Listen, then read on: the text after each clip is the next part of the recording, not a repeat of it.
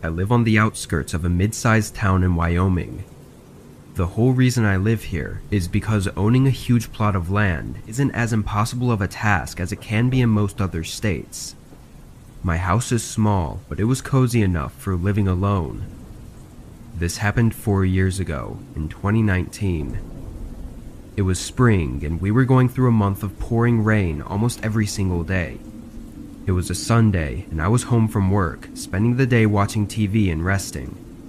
Sometime around 6 or 7, I got an unexpected knock at my door. I barely heard it through the rain, and when I answered the door, I was even more surprised to see it was some random guy, not a mailman or anything of the sorts. Someone coming all the way out onto my property without notice was very unusual, being that it was far out of the way. "How can I help you?"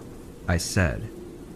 The guy, looking somewhere in his late 20s, said he'd been camping out in the woods nearby and had gotten into some trouble and needed a place to stay for the night.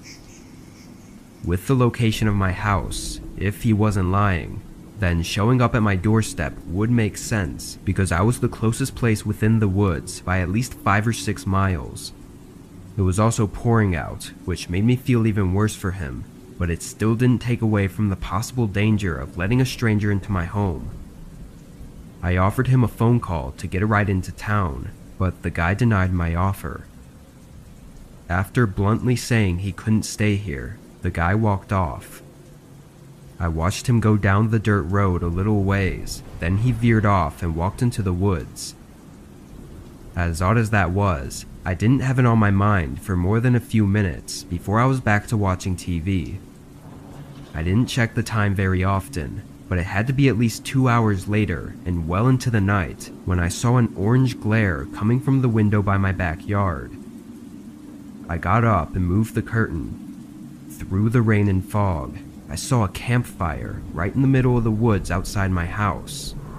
It was small, flickering under a large tree as the rain poured down on it. Standing next to it, there was the outline of a figure holding something. I couldn't tell though if he was facing my house or into the woods. After a moment, I closed the curtains and picked up my phone, calling the police to let them know about this person outside my house. I knew it would take probably an hour for them to get here, and whoever was out there wasn't doing me any harm, but at the very least I wanted them away from my house before I went to bed. Once I got off the phone with the officer, I checked the window again. The fire was still burning lightly, but the figure wasn't there. Then I heard footsteps coming toward the house. I ran to the other window and caught sight of him walking past with a hunting rifle in his hand before he turned the corner and went to the front door. He banged on it a few times, then it went quiet. I grabbed my self-defense handgun from the hallway closet and hid around a wall, still trying to process the situation I was in. He hit the door again. This time I could tell it was with the stock of his rifle, nearly breaking a panel out of the door. In this moment, I could only think that I had to try to deter him immediately before it becomes life or death for one of us. I shot around toward the edge of the doorframe, deafening myself for a second as the shot rang through the house. When my hearing came back, all I heard was the rain pouring down. No footsteps, banging, or yelling. I gathered up courage after 5 minutes of no sounds and looked out the peephole, seeing an empty porch, and outside in the yard were clear footprints going away from the house. He must have run right after the shot during the couple seconds I couldn't hear. Police did a thorough search and found some strange details. Out by where the campfire was, they found a duffel bag with evidence of it having been buried nearby and likely dug up just hours before the attack. What they told me is that it was most likely a burglary kit, or possibly even a murder kit, that was planted in advance with the intent to be dug up and used later on. This means whoever attacked me had planned it and had been right outside my house at least once before that night. Why he attacked me specifically is not known, and who and where he is currently is still no closer to being figured out than it was 4 years ago.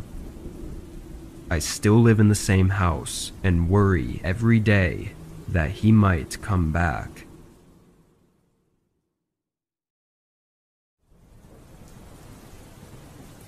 I was 22 at the time and living in a very small one-bedroom house in the cheapest area of my city. After work on a Friday night, I hopped online to game with a bunch of my friends. It was the perfect night for staying up late, with heavy downpour outside and no work or school the next day. We played for probably 2 hours before a sudden sound had me put everything on pause for a minute. It was a thump sounding like it was upstairs. My initial concern was a possible leak in the roof caused by the rainfall, so I went up to look. The only rooms upstairs were the single bedroom and a half bathroom, and neither of them had any signs of leaks anywhere, so I ran back down and got back online with my friends. I was on for a while, only getting off at 2 a.m. because everyone else went to bed. I shut everything off and sat on the couch with some snacks while I watched YouTube on my phone. 10 minutes in, I heard another thump. It was from upstairs again, but it was so muffled that it almost sounded like it was on the roof or something. I did an even more thorough search of both my bedroom and the bathroom up there, but there wasn't anything showing itself to be the cause of the sound. I was sure it wasn't thunder either, because it vibrated through the walls like something literally hitting the house. After 10 minutes of looking around, I was so determined to figure it out that I put on my shoes and went out into the rain to see if there was something more noticeable from outside. At first I saw nothing of significance, but then I noticed a tree branch getting pretty close to the side of my house. It was a large and sturdy branch though, that was a good 3 or 4 feet away from the siding, and even in the rain, it wasn't really swaying all that much. It seemed unlikely that it could reach the side and bang up against the side of the house. As I looked at it though, I realized there was a small window on the house that the tree kind of covered up. It was higher than my bedroom window, meaning it had to be an attic. I had no idea there was an attic at this house. The hatch was definitely nowhere noticeable, and the roof wasn't a steep slope, so it didn't look like there would even be room for one. This hidden window was the first clue I'd ever seen to indicate there being an attic. I went inside, even more curious than I was before, and started searching for this hatch that I had to have somewhere. It took a minute, but I found it inside my bedroom closet. It was small and perfectly smooth with the ceiling, basically blending in aside from the tiny gaps from where it opens. I stood up on a box and pulled it down, releasing a rusty ladder from the opening. Immediately, I was hit with a rotten smell, followed by another thump sound. From below, I could tell the attic was extremely short, maybe 2 feet tall at most. I climbed up carefully and looked into this tiny space, basically a wide, dark tunnel, and at the end by the window, I could make out a figure, ducked down on all fours and looking straight at me. I almost fell off the ladder, trying to jump down and run away. I heard them shuffling around as I got my phone and left the house, calling 911 in my driveway. The cops got there and detained the man, who was just some homeless person. Apparently he climbed the tree up to the window and made his way in, staying up there for at least a week without me having noticed. The absurdity of it all was almost unbelievable. I moved out very soon after that, and every house since I've always checked the attics. But the one thing that has stayed with me is the image of that man at the end of the attic, on his hands and knees, staring at me with eyes resembling both fear and anger.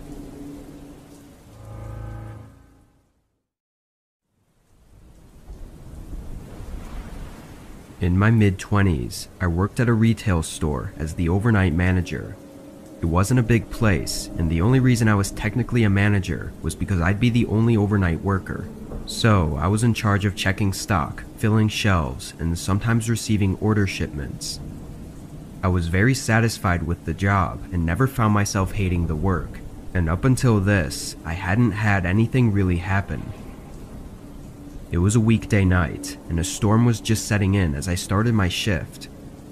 Over the first hour of being there, the rain had picked up, and the wind was hitting the building much harder than before, making a lot of noise.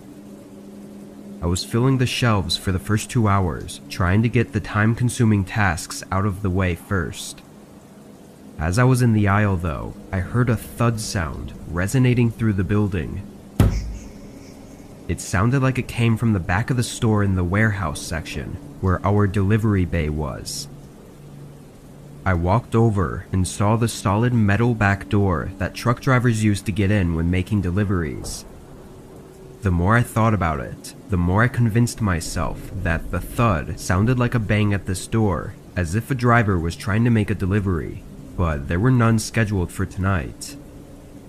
I opened the door and was met with a face full of cold rain and wind. I stuck my head out briefly to look down at the shipping bay and saw no trucks, so I closed the door and dried off. While walking back to the aisle, I assumed the noise was just the building having shifted a bit from the wind, or maybe just some strange sounding thunder that I hadn't noticed before. I continued working for another full hour before taking a lunch break in the back office, spending maybe 15 minutes there before heading back. But while I was walking through the store, I got this strange feeling, like everything had gone silent aside from the rain ticking on the roof.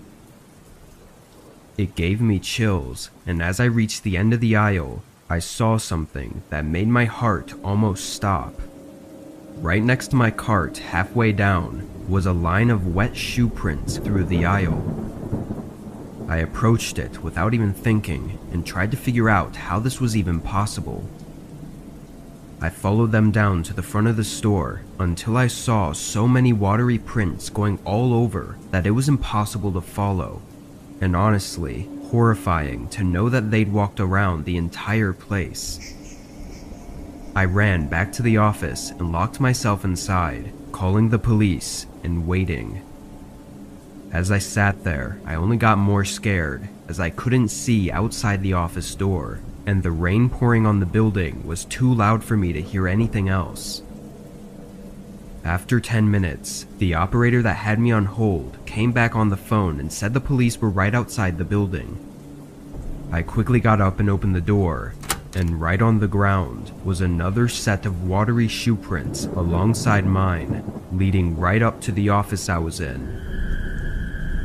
I sprinted to the front and hurried to let the police in. In their search, they didn't find anyone in the store. Security tapes were reviewed not long after, showing us a man in a dark jacket entering the building through a side door that had been left unlocked. He clearly spotted me early on and stayed hidden until I went on break, then he walked around aimlessly. He didn't steal or break anything, he just went down the aisles and looked at the shelves. But the creepiest and most horrifying part was when I entered the office and waited for the police. The man came up to and stood outside the office door, waiting for several minutes as he stared at the doorknob like he was preparing for me to come out. Luckily, he decided to walk away a few minutes later and exited the store. No more footage of him was seen after that. The man never came back, and as far as I was told, he was never found. What he was doing that night is still uncertain, and it will likely remain as an eerie uncertainty for the rest of my life. My parents had always been overprotective of me. I was their only child after all. I don't mind too much. I knew it was because they cared about me. Until I was 16, I'd never been left home alone at night. But finally, the time came. My parents left on a Thursday and wouldn't return until Saturday night. This was my chance to show them that I was responsible enough to look after myself. The first day was a breeze. Thursday was Netflix night, and summer break had me out with friends by Friday. That evening, my best friend Emma and I lounged on my bedroom balcony. It wasn't a mansion, but our house was spacious with a lovely view. As the 9 p.m. sky dimmed, we sat wrapped in blankets, sipping lemonade and laughing. But suddenly, Emma's laughter stopped. She was staring at something across the street. I returned to my balcony and tidied up the blankets. That's when I smelled the cigarette smoke again. I paused, looked out onto the street, and there he was, the man from earlier. He was standing beneath a streetlight watching me. He finished his cigarette and threw the butt onto the floor, all without taking his eyes off me. The hairs on my arms stood up. What did this guy want? His tall stature, oversized dark jeans, lime green t-shirt, and nearly shaved head were unforgettable. He stood very still with his hands in his pockets and his eyes fixed on us. I felt pretty freaked out, to be honest, but I didn't want Emma to know, so I lied. I said it was probably just a coincidence, and the man was maybe waiting for a cab. Emma wasn't convinced. We sat for a minute longer in awkward silence, the dude still staring at us. I decided to break the tension and show Emma some TikToks I'd seen earlier.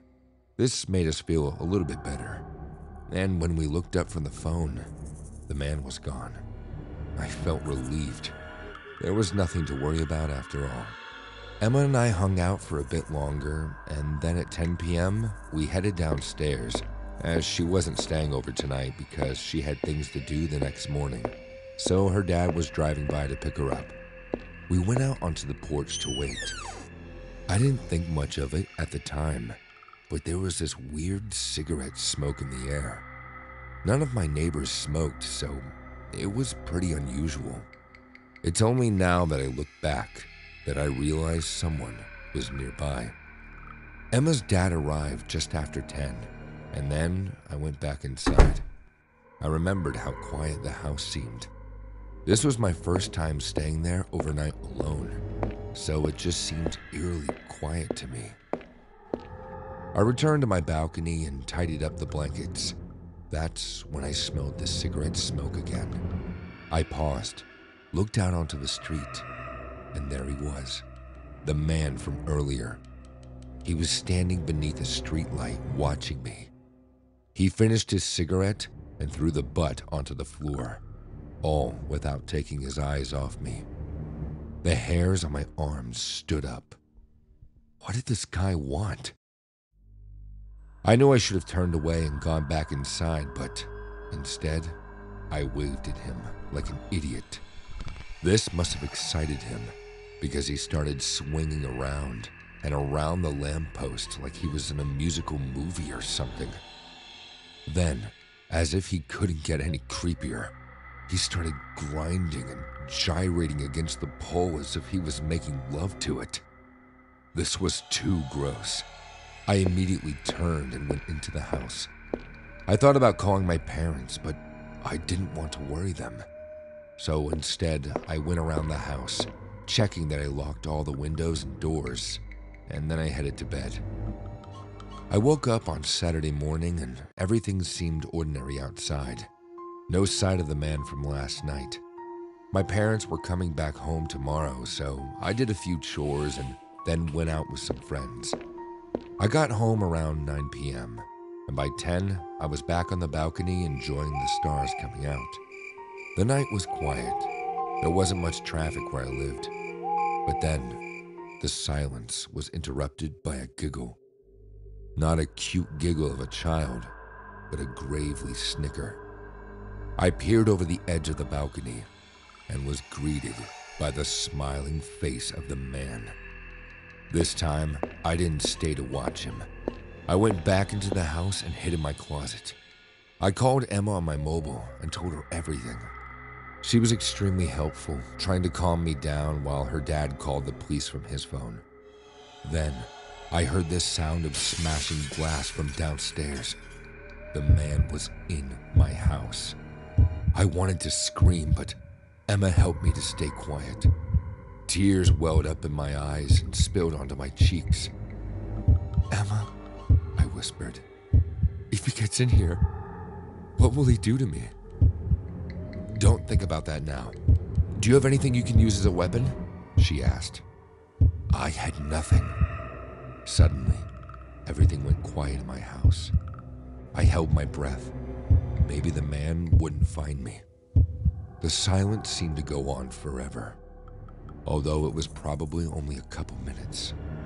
Suddenly, the closet door was thrown open, and I screamed. I dropped the phone and hid my face behind my eyes. I felt hands grab my wrists and pull me up. Terrified, I began to flail my arms, batting the man away. "Natasha, stop! It's me!" The voice was Emma's dad. He had come to rescue me. After calling the police, he jumped in his car and made his way there. I asked where the man was now, and Emma's dad explained that he was locked in the garage. Emma's dad had entered the house through the same broken window as the man, and when the guy wandered into the garage, Emma's dad closed the door and locked him in. Sirens blared in the distance, getting closer. Moments later, the police arrived and made their arrest. Emma's dad let me stay with them until my parents got home the next night. I'm so grateful for them for everything that they did. There's no way I could have stayed alone in that house for another night. My name's Hannah. When I was 16 and living in Texas, I was obsessed with horror stories. I couldn't get enough of them. Horror movies, books, reading Reddit forums, and watching true crime on YouTube. Never in my wildest dreams did I think that one day I'd be the main character in my own true life horror story. The story I'm about to tell you unfolded on a summer's day in my hometown.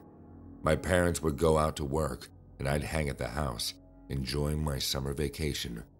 Sometimes I'd invite friends over, or we'd go chill at the mall. Today, though, everyone was busy or out of town with their family. I didn't mind spending the day alone. The air con in the house was better than the Texas heat anyway. It was approaching lunchtime, and I was getting hungry, so I decided to order from DoorDash. My parents absolutely hated DoorDash and food ordering apps. They just read some weird story online about creeps delivering food. But who even believes those? Millions of people use DoorDash every day with no problem. So, I get on the app and ordered from Chick-fil-A, my guilty pleasure. At this point, everything seemed normal. I placed the order and was notified, "Your driver, Eddie, is on his way." I don't really like answering the door to delivery guys, so I made a specific request to leave the food on the doorstep. If you've never used DoorDash before, let me tell you, that's a totally normal request. The food delivery person usually comes up to the door, leaves the food at the door, and then updates the app to say that the food has been delivered.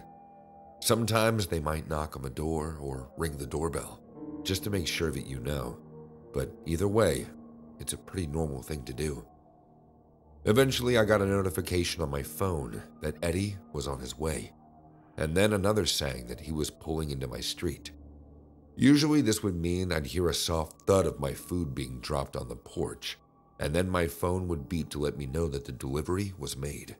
But not today. I heard the car door open and close, footsteps as Eddie approached the house, and then nothing. Weird. How long does it take for this guy to drop off my food? I was upstairs in my room, so I went to the window and peeked out. I could see his car on the street, so I knew he hadn't left yet. I checked my phone. He definitely hadn't updated the app to say that the delivery was made, so I assumed he was still on my porch. And then I saw him. He walked back out onto the driveway and looked right up at my bedroom window.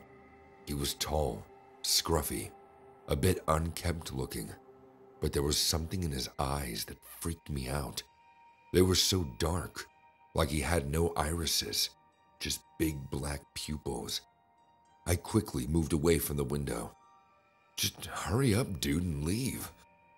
Next, I heard 3 loud, slow knocks on the front door.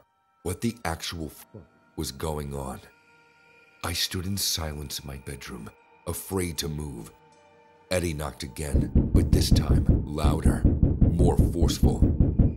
I called down that he could just leave the food on the porch and I'd come get it. The knocking continued, louder, more forceful. This was when I realized he wasn't just knocking now. He was kicking the door. Was he trying to get in? I moved towards the top landing of my house, where I had a good view of the door, and called down again. Is there a problem with my order? You could just leave it on the doorstep. It's fine, really. I tried to keep my voice steady, but inside I was shaking. Hannah, came Eddie's voice. Let's not play games. Open the door. I don't know how else to explain it, but his voice wasn't like a normal human voice. It was the voice of a madman. The type of voice you heard in horror movies like Hannibal or The Shining. This dude was going to kill me, I just knew it. No sooner had the thought passed my mind when the door broke open. There, at the bottom of the stairs, stood Eddie, his tall figure silhouetted in the Texas sun. With Eddie in the house, my brain ceased to function, and my body took over. I ran into the nearest room, my parents' bedroom, and barricaded myself in. Downstairs, I could hear the muffled sounds of Eddie ransacking the house. Then, nothing. I thought maybe he'd left. Maybe he'd just robbed the place, but then, the door handle to my parents' bedroom began to jiggle. Eddie's voice, eerily calm, sent shivers down my spine. Hannah, you didn't leave me a tip, but such a pretty young thing like you can surely find a way to pay me back. The horror of the situation truly hit me. This man was here to violate me. A surge of adrenaline pushed me into action. I pushed open my dad's closet, where he keeps his golf clubs, and hid myself beside the door. The next few seconds seemed to stretch into hours. Eddie managed to use a knife from the kitchen to jimmy open the door. As he stepped in, I swung the golf club with all my might, catching him off guard. There was the sound of something crunching, and then Eddie screamed, grabbing at the back of his head. Without wasting a second, I bolted from the room and ran to a neighbor across the street. Thank God they were home, and I was able to call 911. The cops arrived pretty quickly, but still, Eddie had vanished before they got there. The police took the matter very seriously, but I heard from my parents that DoorDash denied having an Eddie on file. It turns out they were lying to us, though, and lying to the police, because weeks later, we read a news article about a DoorDash delivery guy named Eddie, who brutally attacked a group of teenage girls having a slumber party. That could have been me. Today, years later, I still deal with the trauma from that event. I'm scared to be home alone and decided to get a license to conceal and carry a weapon. I know that my story is rare. DoorDash is probably safe for the most part, but just remember, creeps and weirdos are out there. Always trust your instincts and be wary, especially when you're home alone. Not everyone is who they appear to be.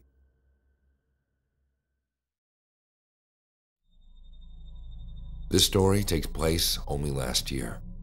I was home from college for the summer, spending time with my friends and family. One evening, an old school friend, who was also back in town for summer, invited me to a party. It was the next town over, so I agreed to be the designated driver. There wasn't much going on in my town, so I was glad to have something to do. And if I'm honest, I was hoping for a summer fling. So I got dressed up in my cutest outfit. We arrived at the party a little later than everyone else, and it was in full swing. My friend knew a few people there, so she quickly disappeared. I didn't know anyone, and with my friend already off having fun, I just hung around the food table, nibbling on snacks. Eventually, this guy approached. He was not really my usual type, but still good looking. He started a conversation with me, and it was clear that he was into me. Perfect. My summer fling. Our conversation flowed effortlessly, spanning from our favorite movies to whimsical stories of childhood pets. By the night's end, we traded phone numbers, and in the following week, we texted almost non-stop. I felt like we had a really strong connection, and eventually, we met up and hung out a few times. That's when everything started to go wrong. What had seemed like a fun and casual connection took a darker turn. His messages flooded in non-stop, shifting from friendly banter to an uncomfortable clinginess. I tried to pull back, hoping he'd get the message, but he didn't. His barrage of messages took an aggressive tone, and though it had been just a fortnight since our first meeting, I felt the weight of his obsession. I couldn't let this go on. I felt kind of bad at first. Had I not been clear enough about this being a summer-only romance? I decided to confront him and be honest. I called him, hoping for an amicable resolution. When I told him I wasn't looking for anything serious and that maybe we should call it off, he started telling me how I was the love of his life. He said that no one had ever made him feel this way, and that we were destined to be together. Dude, we only met 2 weeks ago. I tried to be as kind and understanding, explaining that I was going back to college in a few weeks and it wasn't possible to have a long-distance relationship. This was the final breaking point for him. He erupted into anger, hurling insults, his voice chillingly morphing from sweet to sinister. I should have hung up the phone, but I just sat there and took the abuse. When I didn't say anything, he responded with the most chilling statement yet. "I'll be seeing you soon." The line went dead. Panic set in. He knew I was alone this weekend, as my parents were out of town, but he didn't know their address. I'd always done the driving on our dates, so he had no idea where I actually lived, other than the town name. But just to be safe, I locked all the doors and windows. When I felt safe enough, I headed to bed. My sleep was interrupted at 3:20 a.m. when my phone buzzed with a notification from my Ring app. The security footage revealed him lurking outside, an indistinct object in his hand. I watched through my phone as he stood on the small porch, staring unblinkingly at the front door. I don't know why, but I decided to talk to him through the Ring camera. Really, I should have called the police and stayed silent, but I was so shocked to see him there, I wasn't thinking right. "What are you doing here?" I said. The guy turned to the Ring camera, and that's when I saw it. The indistinct item in his hand was a knife. Startled by the camera, the guy turned and left, only looking back once to see if I was still watching him. I reported the incident to the police and handed over all my messages and Ring camera footage to them. It turns out that by sharing so much personal information with this guy, he was able to log into my social media accounts. You know how they ask some weird information like your pet's first name or your mom's maiden name? Well, I told him everything that he needed to know. It felt disgusting to know that this relationship I was building had been exploited, and even more terrifying to know that this sharing could have gotten me killed. It's alarming how easily personal anecdotes can be weaponized in our digital age. Guard your stories, no matter how trivial they may seem. Enable two-factor authentication, and be mindful of whom you share your life with. The nights still hold a tinge of fear for me. Please, let my experience be a lesson. Stay safe and vigilant.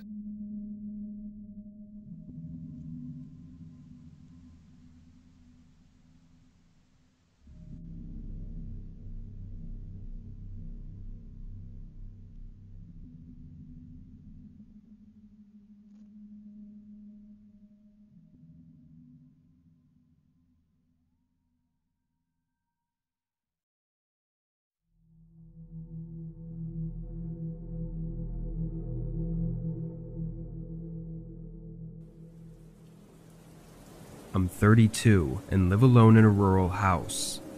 I have a few neighbors half a mile down that I talk to sometimes, but I mostly keep to myself and only go into town when I need to. I'm half retired, so I spend most of my time at home, but a few months out of the year I do some contracting work. At the time it was late fall, and on this day I was getting all of my equipment from out in the yard and storing it in the shed to prepare for the winter season. It was just a bunch of tools and lawnmowers and stuff like that I'd left out.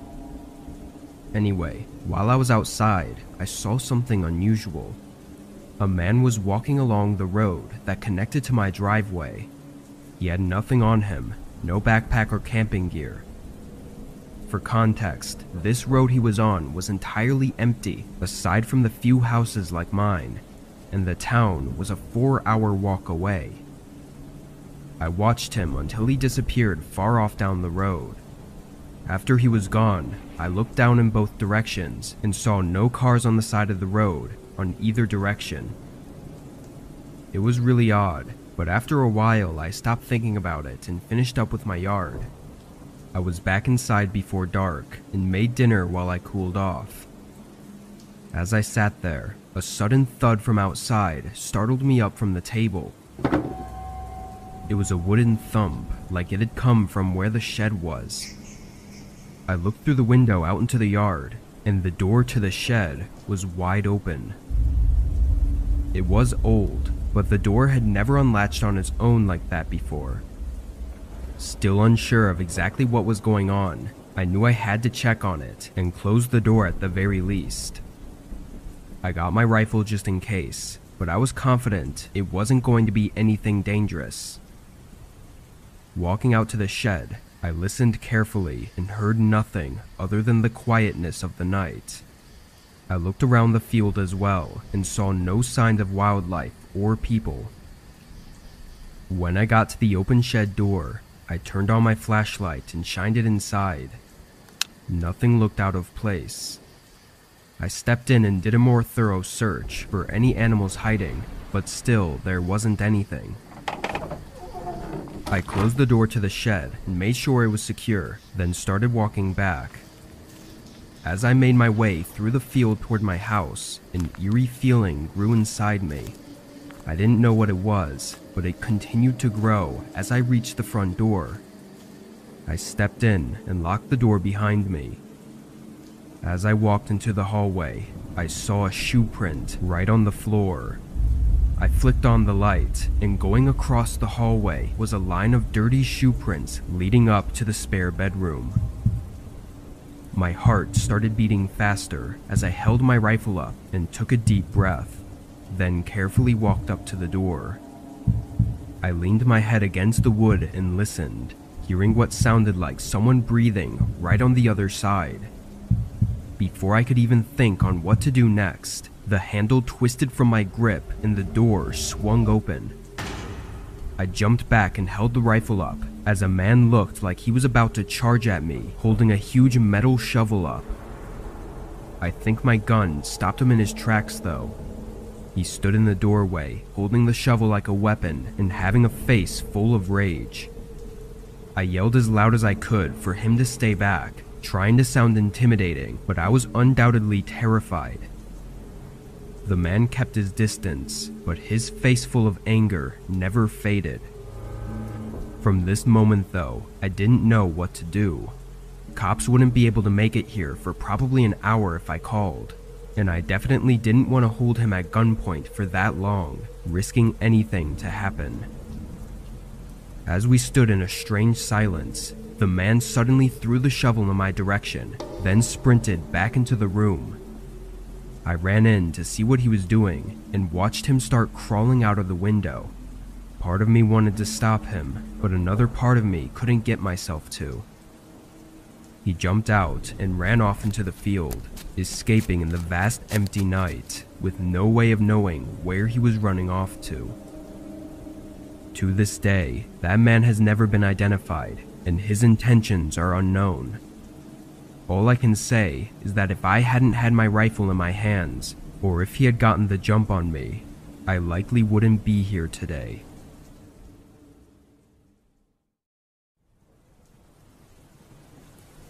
I was 18 at the time, and it was the beginning of summer, so I was off from school and I didn't have any job. The majority of my time was spent inside the house playing video games, watching YouTube or TV, or just relaxing. When this happened, my parents were out of town for a few days, leaving me with the house. This was a common thing and was never a big deal. Sometimes I'd invite friends over or whatever, but this night I was just enjoying the time to myself. I was watching a rerun of one of my favorite shows on Netflix, while also scrolling through my phone. It was late, I don't know the exact time, but I think maybe 11 or 12, when there was a knock at the front door. I paused the TV and went to see who it was.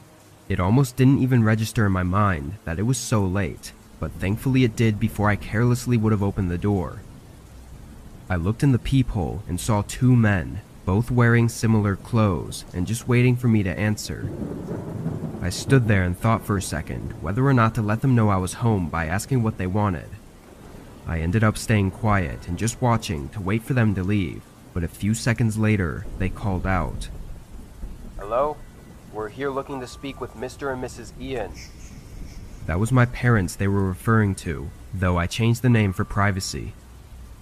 Confused, I still remained quiet, knowing it was far too late for any sort of visit, even if it was important. After a minute, the men looked at each other and said something quietly, then walked off the porch. The outdoor lights were off, so I couldn't see where they went, but I never saw any headlights or cars show up, which had me wondering if they'd walked here, which would only make things weirder. I went back to the TV, but left it on pause for a while so I could hear if they came back. It only took a few minutes until I heard a pair of footsteps outside the house. They went up to the porch, but instead of knocking like they did before, they started making their way around to the side of the house. I got up and ran to the back window as they got to the backyard. I saw them open the fence and enter, and I hid away from the window so I wouldn't be seen, but I could hear them go up to the back door. They started talking, then began messing with the door. I took this as my chance to get my phone and hide inside the garage. I called the police, explaining the possible break-in that was taking place, and after less than a minute, a loud pop sound vibrated through the house, and the back door slid open. Their footsteps went through the house and straight to the stairs, going up to the bedrooms. A door opened, and they entered, then closed it behind them. But after that, there were no more sounds. I waited for a horrifying and slow 10 minutes in silence before the police pulled up to the house. When they did, there was a few quick footsteps upstairs, then the two men started arguing. A few officers came in through the back door and ran upstairs, while another came to the garage and helped me outside. The men didn't resist arrest, but they also didn't speak a word on why they were there. Despite weeks going by, and it being somewhat obvious that they weren't simply robbing the house, the only thing they could charge them with was breaking and entering. It scares me though that they seemed to be looking for my parents, and it almost felt like they were going to wait upstairs for them until they came back from their trip. I think back to whether or not I should have shown myself and if that would have stopped the break-in, but something about their behavior tells me that they still would have broken in and would have done to me whatever was necessary.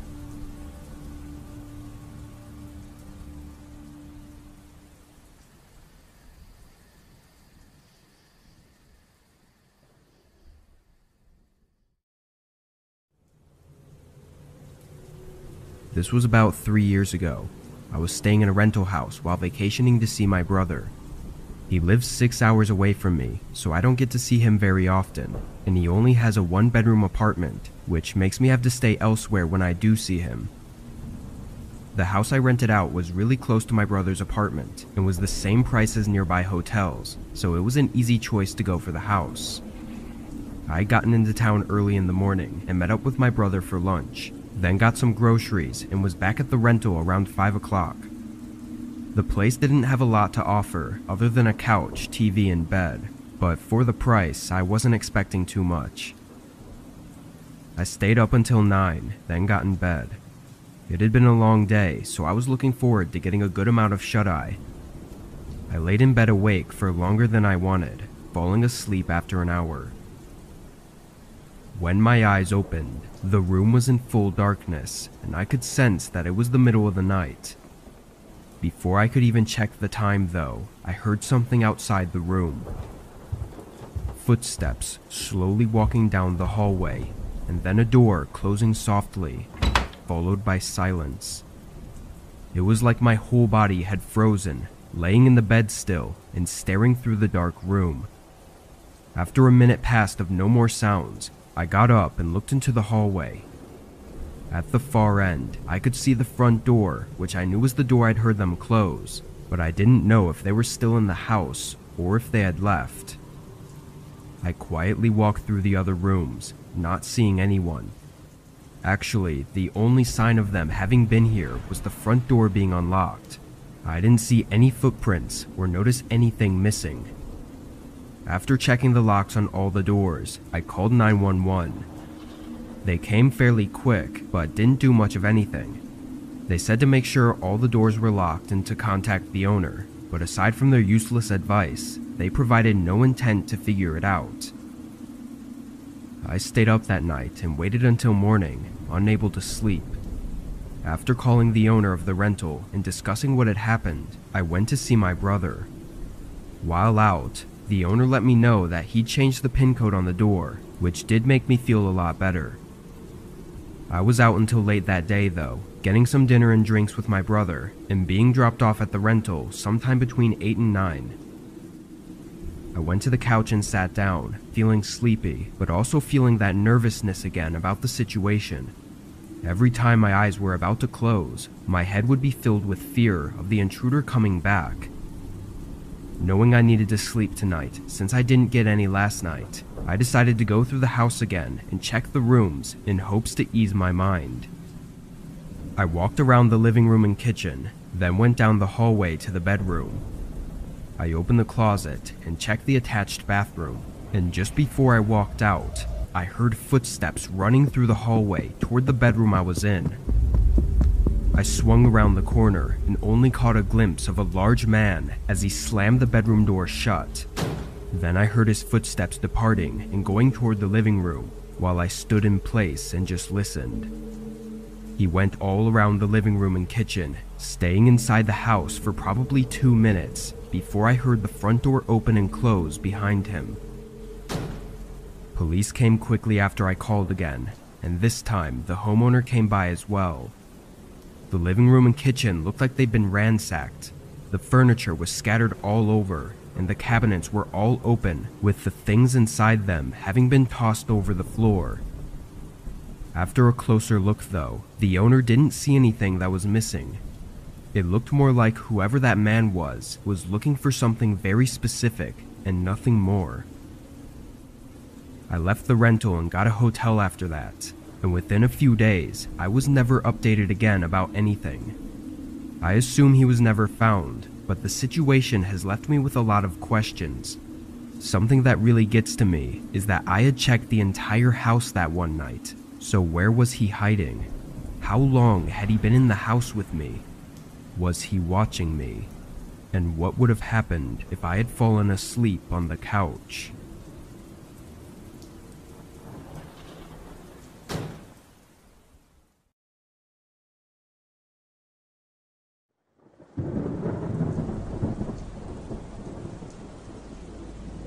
I work from home for a cybersecurity company, which really isn't as interesting as it might sound. I have to be online overnight from 10 to 6, scrolling through files full of code to see if anything is a possible threat.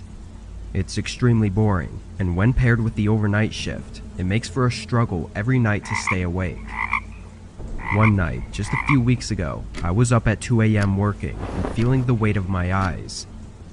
I pushed through the sleepiness for a while, checking my phone over and over, hoping the time had somehow skipped forward. At 2:40 though, I took a break and decided to order some food to get myself some fuel for the remaining 3 hours of my shift. I opened up Uber Eats, and my only real option was Taco Bell, so I sent in an order and got up to get something to drink. As I walked through the house with only the hallway light on, I woke up some more and realized it was raining outside. I looked out the front window and was surprised at how hard the rain was coming down, given I had been so oblivious to it while working. My first thought was how I just ordered for delivery, and I felt really bad for basically making someone run through the rain for my own convenience. I checked my phone and saw the order was already received, so I sat on the couch and waited for them to show up. After about 10 minutes, I was notified that they had picked up the order, so I watched the map on Uber Eats as the car made their way across the town and eventually into my neighborhood. Once they were a minute away, I put my phone down and opened up the front door so we could make the exchange as quickly as possible. I stood at the open door, staring at the end of the road where they should have been coming from, but another 5 minutes went by without seeing any cars. I picked up my phone again and checked, but on the map, their car was still in my neighborhood, and when I zoomed in, I realized they were right around the corner, just before the turn onto my street. I looked outside again, but didn't see any lights from their car. My rightful reaction was that they probably had the wrong house, or couldn't see the address numbers through the rain, so I tried calling them. A few rings, then they rejected it. I tried again, but had no luck. Unsure of what exactly was going on, I stayed at the door and waited. I want to say 5 more minutes went by before I tried to contact them again. I called, and this time it rang for a while, but then they answered. I asked where they were and if they needed help finding my house, but as I listened for their response, all I heard from their side was the crackling sound of rain pouring down. After another few seconds, I hung up. Feeling really weird about that call, I checked the map one more time.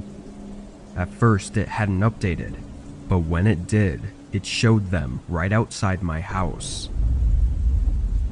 I checked the windows and saw nothing, but knowing they were walking around in the rain like this was giving me a really bad gut feeling.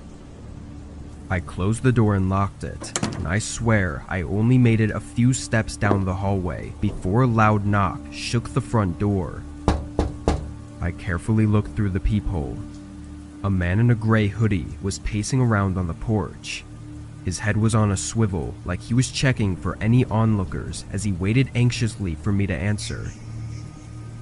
Uber Eats delivery, he yelled, but nowhere did I see a bag with my food.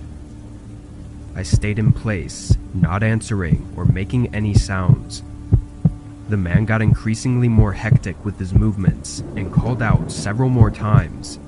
Then, he suddenly pressed himself up against the door, blocking my view as I heard a few dull scrapes on the wood, before he quickly ran to the side of my house and disappeared in the rain.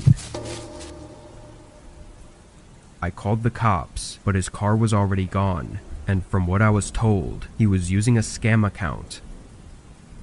A couple days went by with nothing else to report on, until I noticed a small scratch on my front door.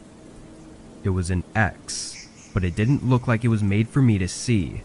It was more hidden, like a personal indicator for something. It could have just been a fluke to scare me, but I still painted over it to conceal whatever that marking was supposed to mean. That night still leaves me with an uneasy feeling in my gut, especially since he had some sort of sharp object in his hand as he waited for me to open the door. Part of me is still convinced that that won't be my last encounter with him.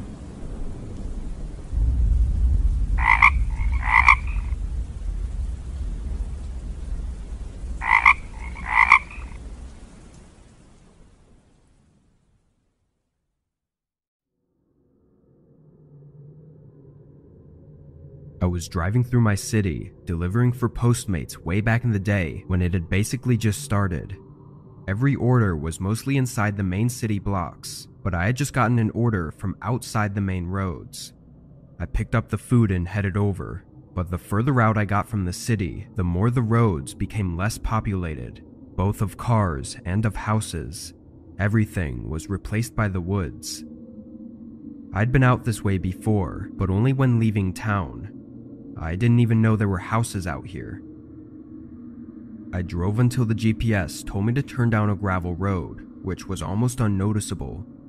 There were no lights aside from the dim ones coming from my old car as I made my way down this thin path through the woods. It was much longer than I expected, taking a whole minute to reach the house. To be honest, it was what I assumed it would look like due to its isolated location in the woods. It was aged and almost entirely made of wood, having vines growing up the outside of the house. There were a few lights on inside, shining through the windows, but if there hadn't been, then I probably would have thought twice about approaching it.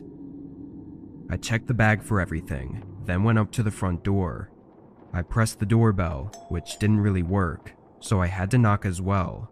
As soon as my hand hit the door though, it creaked open.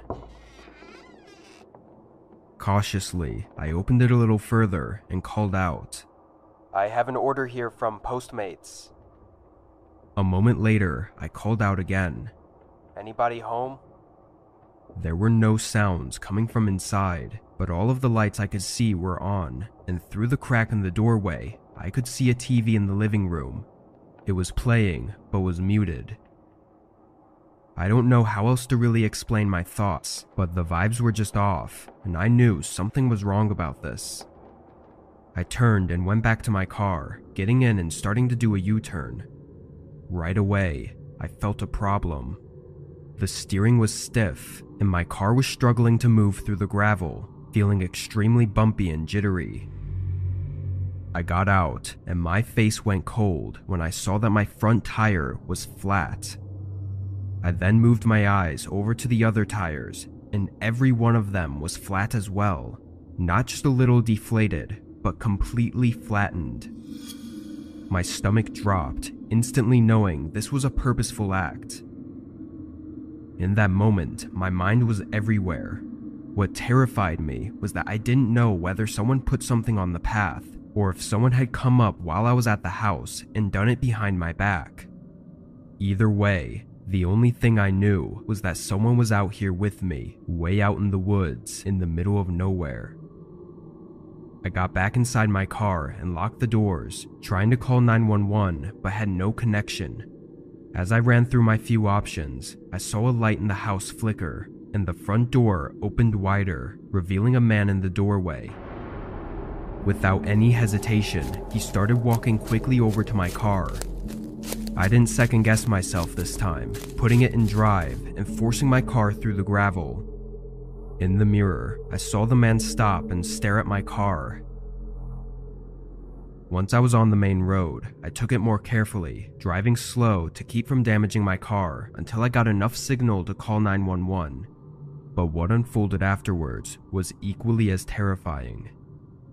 That house was owned and lived in by a single mother with 2 kids, all of which said they were at the house sleeping in their rooms at the time I claim this happened at. They never ordered anything or saw any man or even found anything missing in their home. I don't know if they were in on it somehow, or if they were just as much a victim as I was. Why the man ordered food to the house and slashed my tires still doesn't make sense to me though. The only thing I've thought of is that maybe he was planning to do something horrible to that family, and I was going to be set up somehow to take the fall for it, due to my presence at the property at the exact time it would have been committed.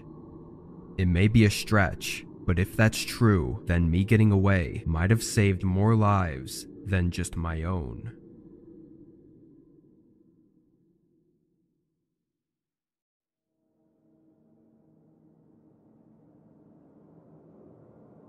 Being a delivery driver was never my first choice for a gig in my late 20s, but I got laid off during COVID, and the only place hiring was a local pizza shop. It was a popular place in our town, but really it was just basic pizza. Anyway, this was during the time when everyone was staying inside and ordering for delivery, so I was working overtime and staying busy up until close every night at 1 a.m. This was just another day, running deliveries all over town. Around 12, we got a call in for 4 large pizzas for a house located just outside of town, about 30 minutes away. I accepted it, knowing it would be my last order anyway, and it was a big order, so the payment would likely make up for the longer drive. By 12:15, I got en route to the house. The drive wasn't anything to note. All the roads were empty and nobody was outside due to the mandatory lockdowns going on. When I got to the address though, I was immediately confused. There was a driveway with a large open gate, looking like it belonged to a large mansion of some kind, but at the end of the driveway was nothing. It was just a dead end with forest all around, except not far off in the trees was a glowing light. I pulled in and parked in the middle of the driveway and got out. Now standing outside, I could see more clearly that it was a campfire or bonfire of some kind, and I could hear a group of people talking. After a moment, a figure stepped in front of the glowing light from the fire and waved at me, like he was inviting me to bring over the pizzas. It goes without saying that this was not normal in any way, but seeing them wave me over and hearing the group of people gave me more than enough reason to believe it was just a bunch of college kids hanging out. I mean, they did order 4 large pizzas, so it all just added up in my head. I got the pizzas from the back seat and left the headlights on as I started walking off the driveway and into the trees. A few more people showed up in the light as I got closer, all watching me walk toward them. When I reached the bonfire, there was half a dozen more people standing and sitting in the area. Strangely, none of them seemed happy that the pizza was here, and there was nothing else around in the yard. No beer bottles or drinks of any kind. No music players, no games, just a bunch of people hanging around a bonfire. I stood on the edge of the site and kind of just held the pizzas up awkwardly, hoping one of them would come up to take them and pay. A second later, a man walked over and took the boxes, handing them off to someone else. The whole eerie feeling of this place was getting to me, making me more uncomfortable with every second that passed. Before I could even ask for payment though, I heard some footsteps approaching, and from the forest several more people came in toward the bonfire. There were at least a dozen of them now, all looking at me and not saying anything. I'd never once left without payment, but this situation literally had me shaking. I quickly turned around and started walking back to my car. I looked back a couple times, seeing them still standing by the fire and not hearing any of them speaking. As I exited the tree line though, my heart almost stopped as 2 figures sprinted away from behind my car. They went straight into the forest and disappeared past the headlights. I didn't even check my car for anything missing. I just got in and backed out, speeding down the road to get as far from there as possible. Once I made it back to the shop, I told my manager of the strange situation. Thankfully he understood and even tried calling the number they used to place the order, but they declined to answer. After a bit of discussion, I ended up calling the police to have them check up on the group's suspicious behavior. It had been less than an hour since I was there, but when the police arrived, the only sign of them was the bonfire still burning but left unattended. What really happened that night is unknown, and as far as I can see, it will likely remain that way.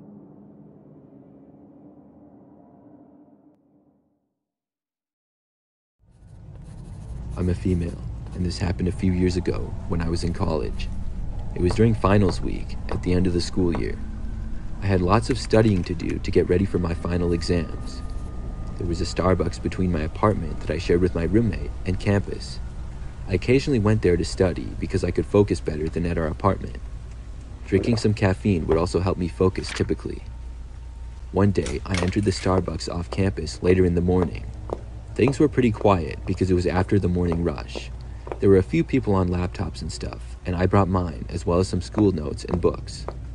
I sat down at a table, got my stuff out, and then went up and ordered a drink. Then I got to work studying for some of my exams. Probably an hour or 2 later, I was still there and going strong. I was very focused and not really paying that much attention to my surroundings. That's when seemingly out of nowhere, a man approached. He was tall, sort of thin, and much older than I was at the time. He waved at me briefly as he stood there on the other side of the table I was at. He asked me what I was doing, and I told him that I was studying for my final exams. The man then asked if he could buy me a drink. I told him no thanks and smiled politely. Then I pointed to the drink that I already had. The guy said, "You're finished though." I had in fact finished it, but the cup was not see-through, so I'm not sure how he knew that. I told him that I didn't want another one though, and I was good. The guy stood there for a few moments and then just kind of walked away. I looked back at my laptop, but then looked up again a few seconds later to see where he went. He sat down in the corner across from me, but a decent ways away. After sitting down, he immediately looked up in my direction, and I looked back at my laptop. From then on, I looked up here and there, and I caught the man staring at me several more times. Soon, I decided to leave because it was causing me to not focus as well. I had a good amount of studying done though. I left and went back to my apartment. I didn't have any more classes for the day, so I stayed at my place. My roommate got back later that night, and I continued to do some more studying in my room. I had an exam the next morning, and another one the following day. At about 10 p.m., I decided to go to bed. As I was getting ready, there was a knock on the front door of our apartment. I assumed it was probably somebody there from my roommate, possibly one of her friends. My roommate and I got along well, but I never knew all of her plans. I didn't think too much of it, until she came over to me and asked me if I had invited anybody over. I told her no, and she then said that some guy was standing outside of our door. We both went over to the kitchen, where the front door opened up to. I looked through the little hole to the hallway, and the same guy was standing there. I jumped back when I saw him. My roommate asked me who he was, and I told her about earlier in the day. I had no idea how the man got our address. We did not answer the door. He knocked again several more times. In total, he stayed there for probably about 10 minutes, and it felt like forever. Finally, he left. I went to bed, and luckily, the guy didn't come back that night.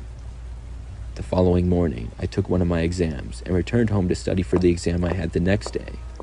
This time, when my roommate was gone and I was home by myself, at about 5 p.m., there was again a knocking on the front door. I walked over and looked to find the man there again. This time, he was more persistent. The way he knocked was louder than before, and faster. It was like he knew that I was home and was frustrated that I wasn't answering. Then, he even tried opening up the door, which was locked. I was terrified. What if he tried breaking in or something? I called my roommate and told her that the guy was back. She was on her way home, and I didn't want her to run into him. He stayed there, standing outside the door, but didn't knock again. He just stood there for a really long time. I kept watching, hoping that he would leave. After at least 10 more minutes, he finally did. I told my roommate that he was gone, and soon after she got back home. But neither of us felt safe there. Luckily, we had some friends who had a college house not too far away, and we ended up going there to spend the night. They had enough space for us, and we were both afraid that the man would return again. When we stayed at our friend's place, the guy didn't show up there. In fact, I only had to be at college for 2 more days, and I stayed at the same house the whole time. I just didn't want to go back to our apartment. My parents then came up during the day to help me move out of the apartment. I'm sure that the man probably returned, but at least he didn't break in. I still don't know how he knew where we lived though. He must have followed me back, which really creeps me out, but I had no idea. I'm just happy that I haven't seen the guy since. I used to work at a Starbucks coffee shop a few years ago. I only worked there for a couple of months. One night, it was approaching closing time, and I was working with one other coworker. I don't remember exactly when we closed, but I think it was like 8 or 9 p.m. There was one other customer inside who had been there for a while. He was sitting at a table, working on his laptop and drinking a coffee. We let him know that we would be closing soon, and he assured us that he would be out by then. The Starbucks location that I worked at was a little quieter. It wasn't located right immediately next to anything else and was kind of by itself. There was no strip mall or other stores right there, but there were a couple of miles down the road. When we had 5 minutes before we closed, suddenly somebody appeared at one of the front windows. It was a man wearing a creepy-looking alien mask. I was the first to see him, and I made a comment to my coworker, who also saw the guy. We laughed at first and assumed it was someone just being silly. Still, I'm not going to lie, I had a sort of bad feeling. The guy then banged on the window a few times really loudly. The way that he pounded on it was so loud, I was almost surprised that the glass didn't break. It no longer seemed like a completely harmless joke. The man inside on his laptop now looked over and made a comment like, "What the heck is that?" The man outside then pressed his face and hands right up against the window and stared in at us. He was pretty far to my left, and I was fairly close to the entrance doors. I walked over and said that I was going to lock the doors now because we were closing in 3 minutes and I didn't know what this guy was up to. Then I walked over and did so. The man in the alien mask remained where he was and kept looking inside. I heard my coworker and the customer talking to each other a bit. They were wondering what the guy outside wanted and who he was. We also didn't know exactly where he came from because we could see just about the whole parking lot from the windows.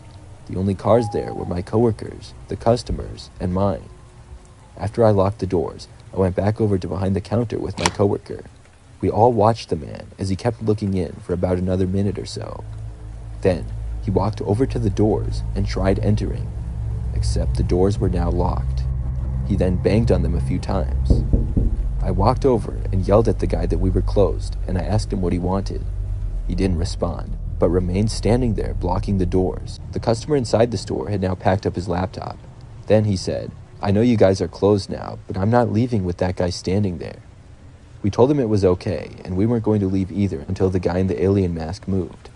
All we could do was wait. About 5 more minutes went by. Now this was getting ridiculous. I decided to walk over to the door and yell out to the guy again. This time, I asked him to leave, but as soon as I started walking over, the man began to pound loudly on the door. I said that we would have to call the police if he didn't leave. I really didn't want to, but I didn't know how else to get him out of there. When I moved away from the door, he finally stopped banging on it. Then he went back to his stance of pressing his face and hands against the glass window. We all just kind of watched him and waited it out.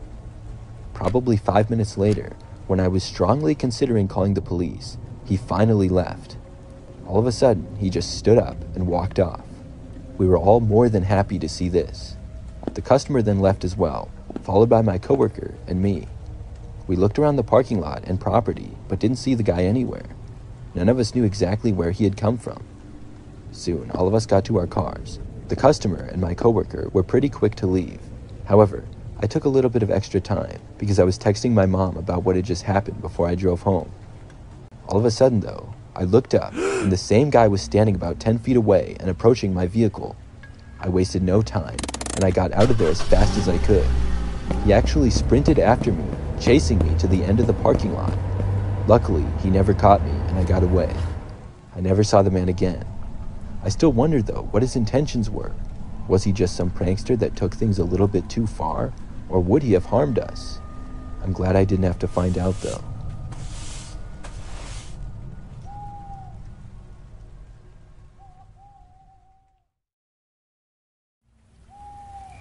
I went to Starbucks last month and had the worst experience there of my life.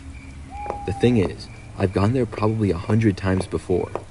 I'm a big coffee drinker, and I have coffee every day before work and throughout the workday as well. I don't stop at Starbucks every day though. Sometimes I make coffee at home. Other times, I go to different coffee places. It just depends on a lot of things. This time though, I was going to Starbucks. As I pulled into the parking lot, the line for the drive-thru was extremely long. Because of this, I decided to walk inside, thinking maybe it would be faster.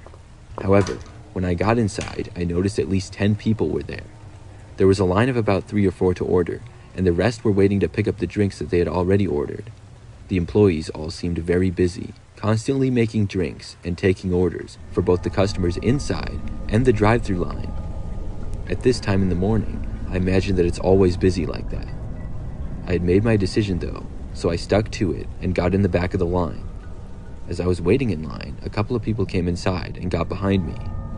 A few minutes went by and soon it was my turn and I ordered. Then I made my way to the people who were waiting for their drinks. There was probably 4 or 5 other people there when I got there. Soon, one of the drinks was done and one of the people picked it up and left. I waited there for about 3 or 4 minutes as other people periodically got their drinks.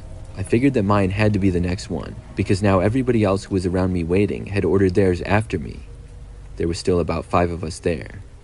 I was actually getting a little bit concerned because I really needed to be getting to work. I didn't expect it to take this long to get my drink. Finally, one of the Starbucks employees put a drink down and said my name. I should mention that my name is Jessica, and the drink was clearly what I had ordered, the same size and everything. I started to walk over to get the drink, but a woman cut in front of me immediately. She had just ordered and wasn't even right behind me in the line. There's no way that this was her drink. I was in sort of disbelief as I watched her pick up the drink and start to walk out. I followed her and stopped her just before the exit. I told her that I thought that was my drink. She turned to me and had a really angry look on her face and told me no, it was hers. I told her that my name was Jessica and I had ordered before her, and this was exactly what I had ordered as well. The woman claimed that her name was Jessica and she was in a big hurry. I asked her what it was that she ordered because I didn't believe her. She just said, "This," as she held out the drink to me. She didn't even say the name of it, which made me doubt her even more. Then she started to walk out. I didn't want to go and ask for them to make me another drink and tell them the situation. The employee seemed far too busy to even notice, and I didn't want to be late for work. I told the woman, "Fine, take it then," and I walked out behind her and headed for my car. I would just make a pot of coffee later when I got to work. It really wasn't that big of a deal. Still, the fact that this woman had cut in front of me, taken my drink, and been so rude about it made me angry. To my surprise though, when I arrived at my vehicle, the woman who took my drink was now right behind me. She said to me, how dare I accuse her of stealing my drink? She went on to say that she hadn't stolen a thing in her life. I told the woman that I had to leave and I didn't have time to argue with her. She started to say more to me, but I ignored it and just got inside of my car. I shut the door as she continued talking. When this happened, the woman then said, "Here, take your stupid drink." She then removed the lid and dumped the whole thing on my windshield. I was shocked. I didn't know what to do. Before I could say anything though, the woman was storming off in the other direction. All I could do was turn on my windshield wipers and then drive off. The whole experience really blew my mind at how rude some people can be. I got to the end of the parking lot to merge back onto the road. It was busy and I had to wait for a little while. During that time, I saw a car drive right up and slam on its brakes right behind me and then start honking. I could see that the same woman was behind the wheel. I really didn't know what her problem was. When I finally merged onto the road, she went right behind me and proceeded to follow my car at an extremely close distance, even honking at me a few times. This went on for several miles before finally she swerved around me, flipping me off in the process. She then sped away and out of my sight. I got to work and made coffee there, although I didn't even need it. Even though the woman stole my coffee, the confrontation really woke me up for the day. I didn't go back to that Starbucks for a while, but I have been back since. I haven't seen that woman, but hopefully she doesn't do something like that again to anybody else.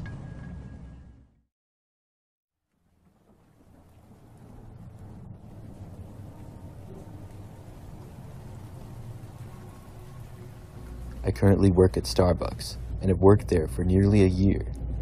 I'm a part-time employee and work all kinds of hours that were open. The Starbucks location that I work at, I would describe as an average location.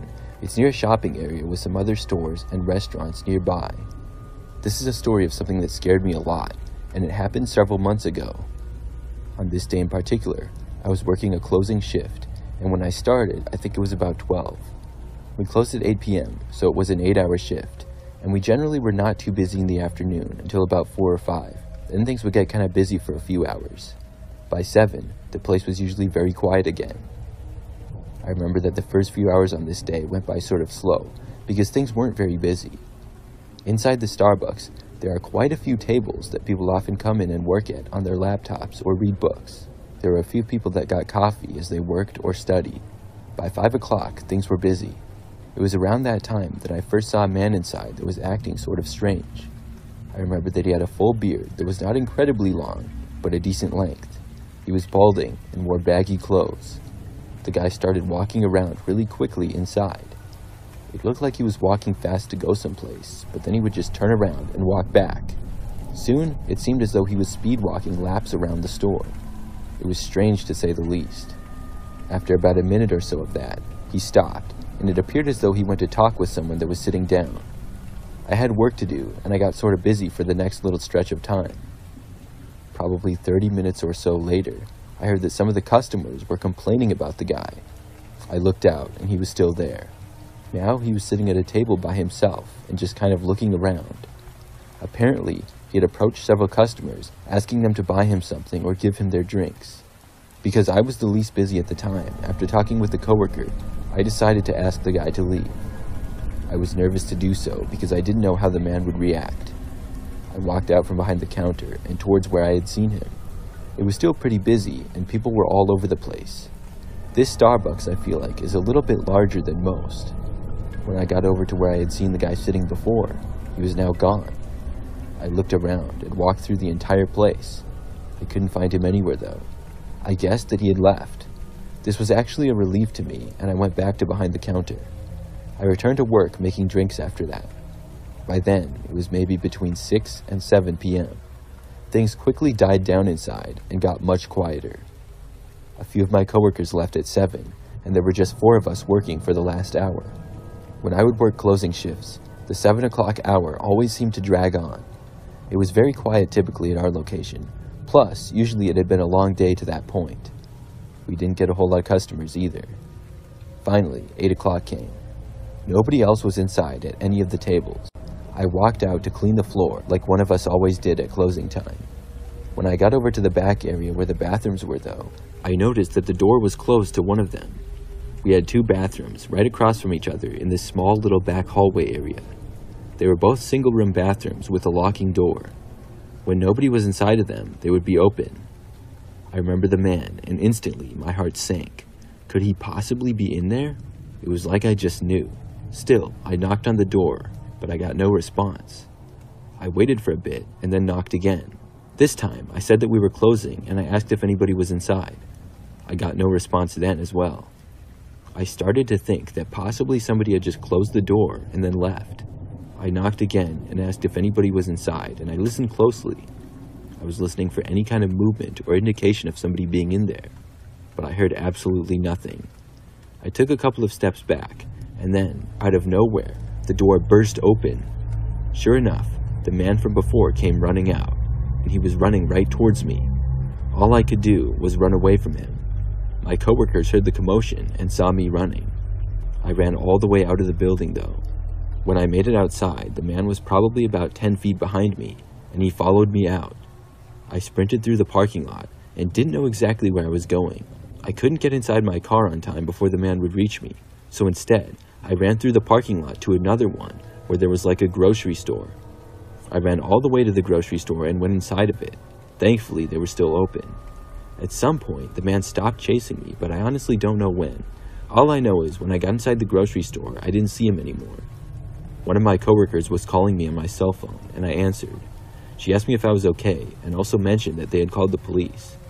I said that I was fine, but I didn't know where the man was anymore. Very carefully, I walked back to Starbucks.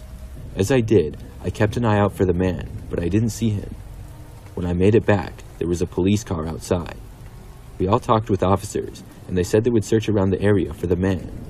We finished up our work, then all left. It made for the scariest day I ever had working there. This happened my freshman year of college. I went to a pretty big university, and over time, I met a decent amount of people and had a few groups of friends that I would hang out with. By the time Halloween rolled around my freshman year, I had plans to go out with some of my friends. I dressed up as a nerd and we went out to a few of the bars around campus. As it got later, a few of my friends wanted to go to one of the bars in town that was pretty strict.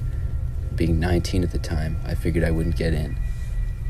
I told them they should go ahead, and I Snapchatted a few of my other friends asking what they were doing. One of my friends named John told me about a party he had been invited to. He said it was supposed to be really big and asked if I wanted to go with.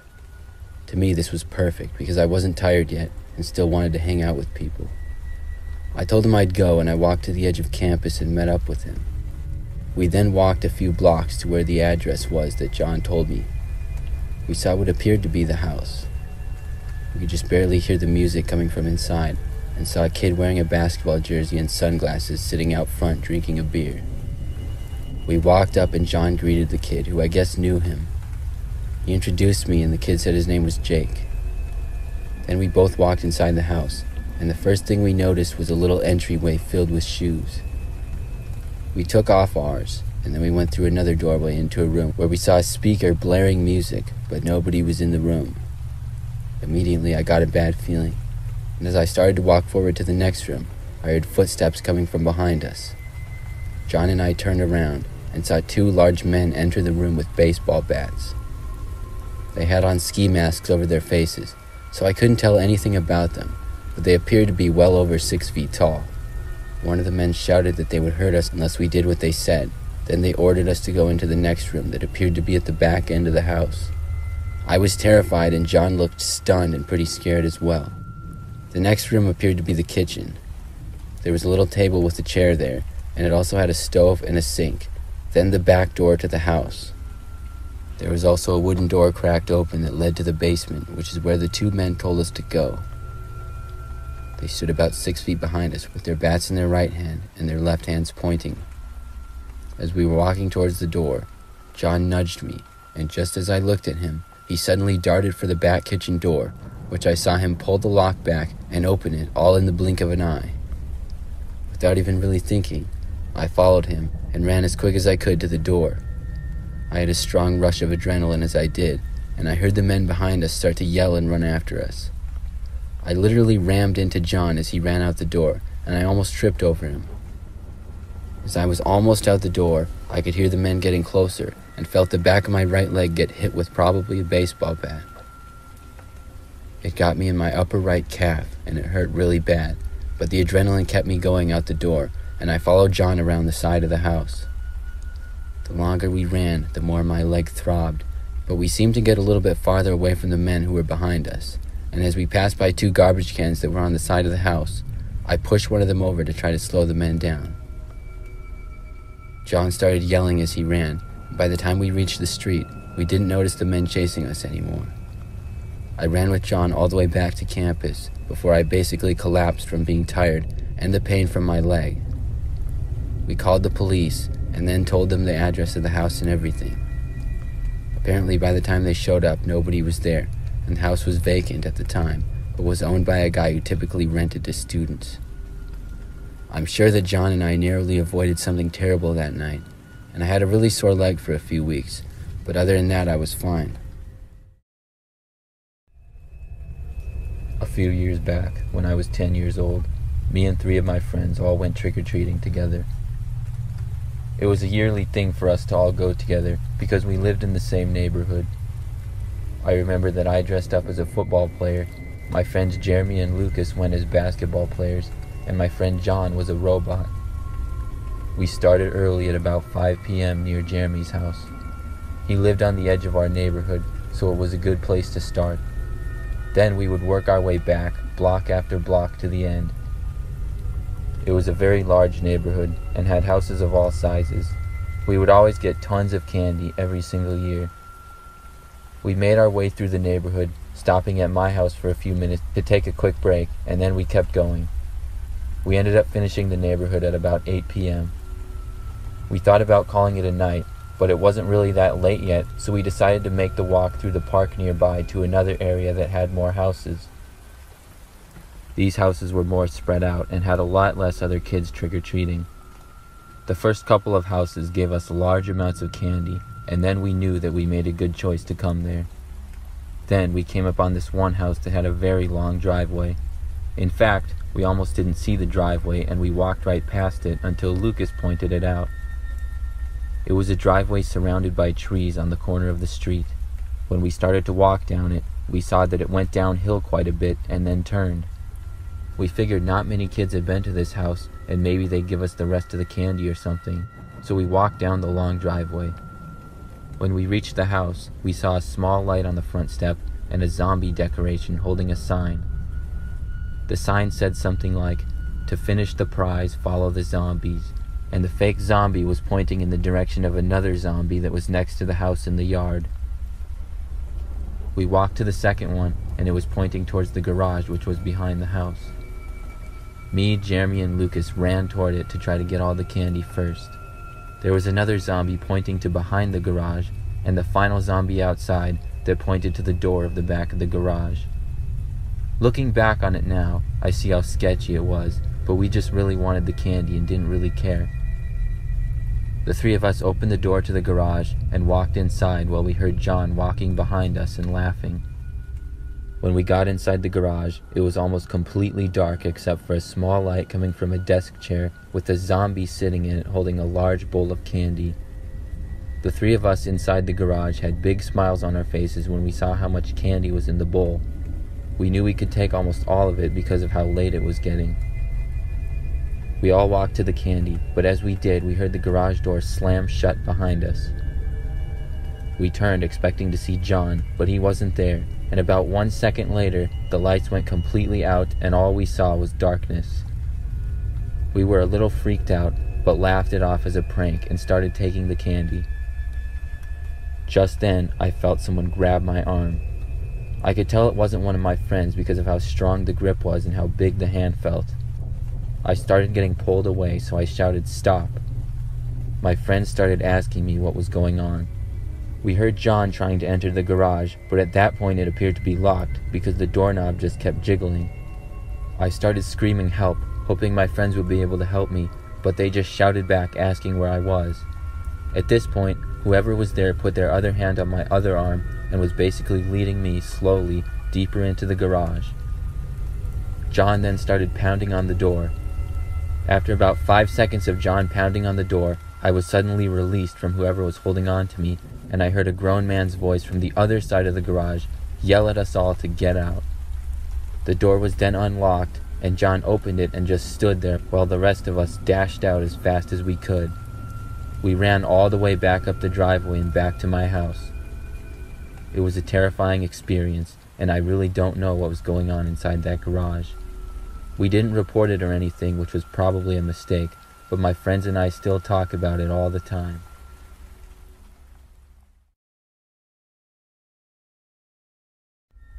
In 2013, my best friend Lindsay and I went trick-or-treating together. I dressed up as Harley Quinn from Batman, and Lindsay was Minnie Mouse. We hung out at my house for a while, and we took some photos together, then we left. We planned on going to Lindsay's house after to hang out, because my parents were going to a Halloween party at their friend's house.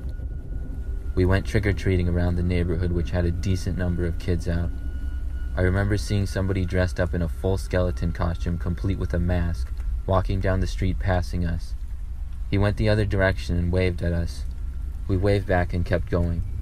About 20 minutes later at a house, I saw the same skeleton guy behind us walking up the driveway. I thought it was a little strange, but we kept going. We stayed out maybe another hour trick-or-treating, and the skeleton guy seemed to be behind us the entire time. We didn't think much of it still, until we decided to call it a night and head back to Lindsay's house to hang out. When we started walking back, the skeleton guy started walking back too. By this time, there wasn't many other trick-or-treaters out at all, so we were a little concerned of who this guy was. He seemed pretty big, and we thought he was maybe in high school or something. We walked all the way back to Lindsay's house, which took us half an hour, and the guy trailed us about 50 feet behind the entire way. The longer he followed us, the more creeped out we became, and I kept telling myself it was just a coincidence. At last, we finally reached Lindsay's house and went inside. Her parents were home, and we felt a lot safer. We stayed at the window to make sure he went out of sight. Then we told Lindsay's parents about it, but they assured us it was just a coincidence and he probably lived down the street. Me and Lindsay went up to a room then and forgot all about the man. We watched a scary movie and had some candy. Then it got pretty late. It was a Thursday night and a school night, so I decided to head back home. My house was only about a 5-minute walk away, so I left and began walking down the street. I was kind of spooked from the movie and it being Halloween night, and not long into the walk, I started hearing footsteps from the other side of the road. I looked behind me, but I didn't see anything. I kept walking until I started hearing the footsteps again, and they seemed to be getting closer. I turned around and saw the skeleton man about 40 feet away on the other side of the road. At this point, I was very close to my house, so I made a run for it and sprinted down the street, through a neighbor's backyard and into my own backyard. Then I unlocked the back door and went inside. The whole time I didn't look behind me, and I didn't want to know if I had been chased or not. When I got inside, I was disappointed to see that my parents still weren't home yet, so I was home alone. I went around to make sure that all of the doors were locked to make me feel safer. As I was at the front of my house, I heard somebody at the back door of my house trying to open it. I just about had a heart attack, and I knew it was the skeleton man. I slowly walked to the corner and looked around it to the back door. As soon as I did, I made direct eye contact with the guy. I ran back around the corner. As soon as I did, I saw he was looking right at me. I ran back around the corner to the living room and grabbed the phone to call the police. The guy kept trying the doorknob the entire time. The lady on the line told me the police should arrive within 5 minutes. This made me feel a little better, but I was still terrified. I ran upstairs to my bedroom and locked the door. Then I called my parents. I told them what was going on, and they told me they were on their way home. I just sat in my room waiting for the police to arrive. I was starting to feel a little better until I heard movement downstairs from inside the house. My heart dropped. I knew it would only be a matter of time before he came upstairs. I ran to my closet and hid inside of it. Then I plugged my ears and closed my eyes. I waited for what felt like forever until I heard loud shouting coming from down the hall. I uncovered one ear to see who was shouting, and when I heard multiple voices, I knew it was the police. I slowly left my closet and went to my door and cracked it open. There was the man in the skeleton costume being held by police in my hallway about 20 feet away. His mask was off his face now, and it revealed that he was at least 30 years old if I had to guess.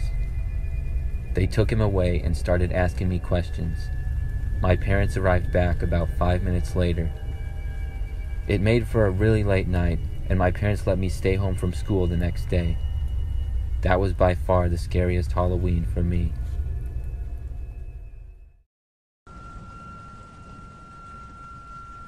A couple of years back, me and my friend Sam went trick-or-treating together. I think we were probably about 12 or 13 at the time.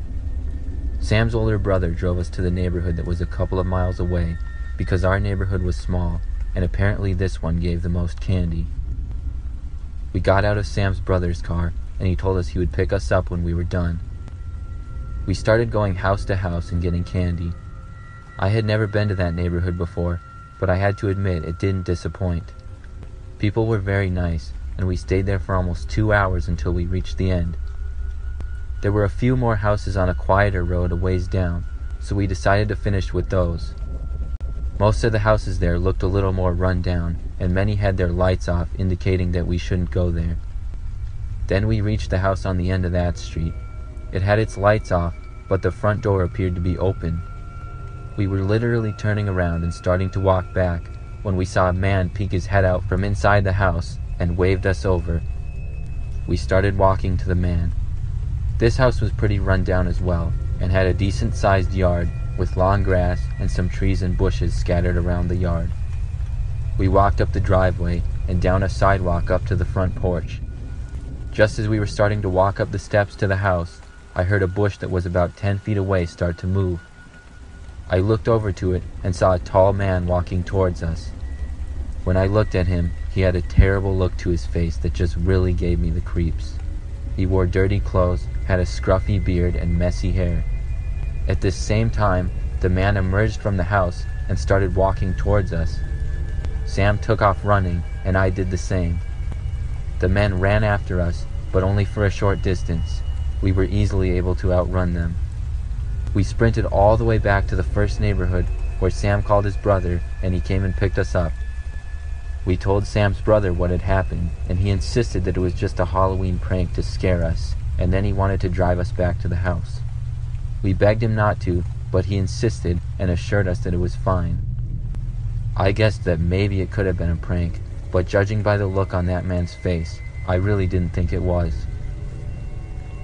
We directed Sam's brother back to the house, and he pulled up on the street across from it a few minutes later. He told us to wait there and he would go talk to the man. Then he walked up the driveway to the house. We watched from the car as Sam's brother knocked on the door. Then we saw Sam's brother slowly open the door and walk inside. Less than a minute later, we saw him sprint out of the house and back to the car. He got in and drove us right back, telling us that we were right. When we got back to Sam's house, his brother finally told us that when he got to the front door and knocked on it, he noticed it wasn't shut all the way, so he looked inside and saw that the house was completely empty. He said it was very run down and appeared to be vacant for quite some time. He had stepped inside to look around and then heard footsteps coming from around the corner, so he took off running. We never trick-or-treated there again.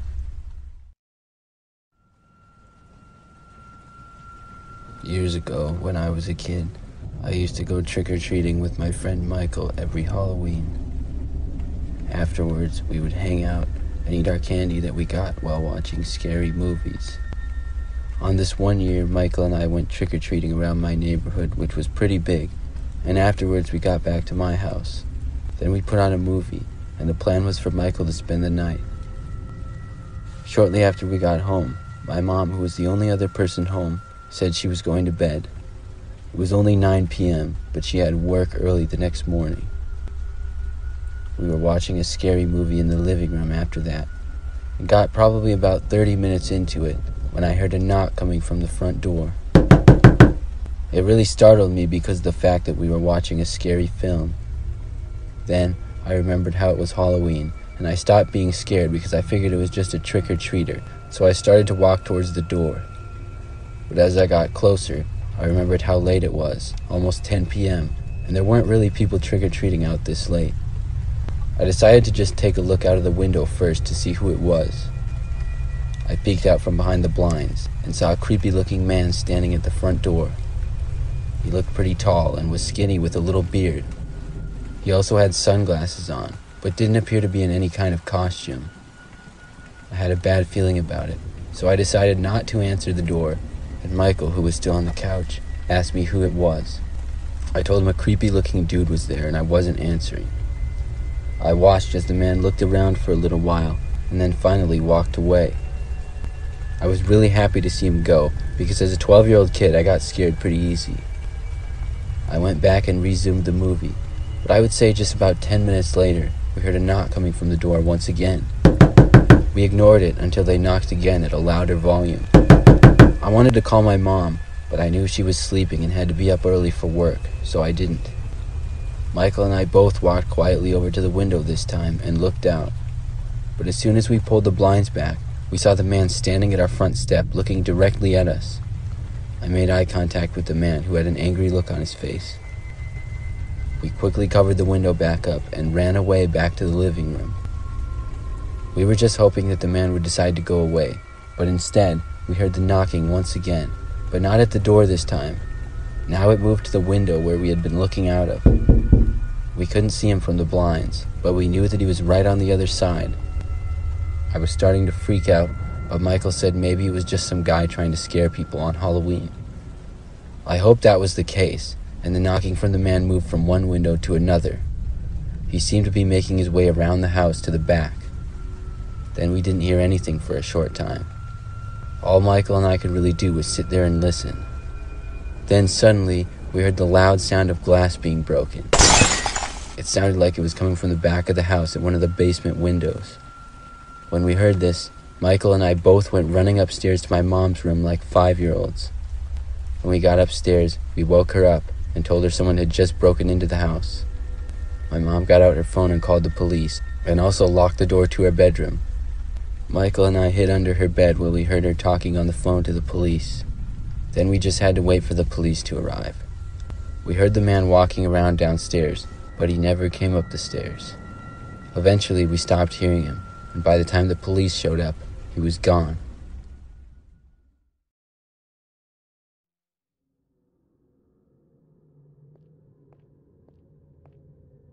I picked up my first job this year as a delivery driver for Pizza Hut. I'm 16, so this was only a part-time job that I did after school a couple days a week. I chose Pizza Hut though because it's not that busy nowadays, and I didn't want to have a job I was stressing out all the time at. The first months passed with nothing of interest. It was a very boring and repetitive job that left most days as forgettable, but then I had one experience that I'll never forget. It was a Friday, and we got an order in just before closing. The address wasn't too far, but it went through a part of town that I almost never went to. This neighborhood was different from the rest, not having tons of houses or stores in it, which gave me no reason to ever go there. While driving through, I kept checking the GPS as it took me all the way through the neighborhood, turning down seemingly every road until it finally said I arrived, but something was off. On my left was a row of maybe 6 or 7 houses, and on the right was a path leading to a park. The waypoint on the GPS was showing up on the right side, so I double-checked by searching the address on Google, and it was the actual address of the park. I parked on the side of the road and picked up the pizza, getting out and walking up to the path. With a better look, I could see that it was just a walking path, not leading to any sort of playground or anything, which is where I expected to see a group of kids that had ordered a pizza. But instead, there was a guy sitting on a bench a little ways down, waving at me. I started walking over, still a bit unsure about it. As I got closer, he stood up and started sifting through his wallet for cash. The fact that he was alone on a walking path at night, and for some reason needed a pizza delivered here, was odd to say the least, so I was skeptical when I went up and greeted him. We began exchanging everything, but during the interaction, the guy started talking to himself, repeating the same phrases like, "I'm okay," and "everything's going to be okay," which made me feel like I kind of needed to ask him if he was okay. He stopped talking and looked up at me. In his eyes, I saw fear and helplessness, something that I don't think I'd ever truly seen in someone's look before. From his look alone, a surge of adrenaline rushed through me, and I turned around, only to be met by a tall man wearing a cloth mask over his face. He held me at knife point and screamed at me to empty my pockets and toss everything on the ground. I quickly did as he said, and only became more terrified when he started to forcefully push both me and the guy from the bench off the path and into the woods, leaving everything on the ground and showing no interest in any of it. We walked for a few minutes, going well into the woods, far enough to no longer see the light of the path. Then the guy next to me suddenly shoved me to the ground and started to run in the other direction. The man in the mask surprisingly left me alone and took off after him. I quickly got back up and ran back to the path, hearing and seeing nothing else. Police arrived only a few minutes after I called, but both men were gone, and from what I know, they still are. I can't say why the other victim pushed me down, though it was most likely an effort to leave me behind so he could escape. I don't blame him, but it was a low move and makes me feel slightly less sorry for him and whatever he had to endure afterward. What the abductor intended to do is unknown, but him showing no interest in my wallet or belongings makes me feel it was something extremely awful. Ironically though, it was the selfishness of the other victim that both put me in that awful situation and saved me from it.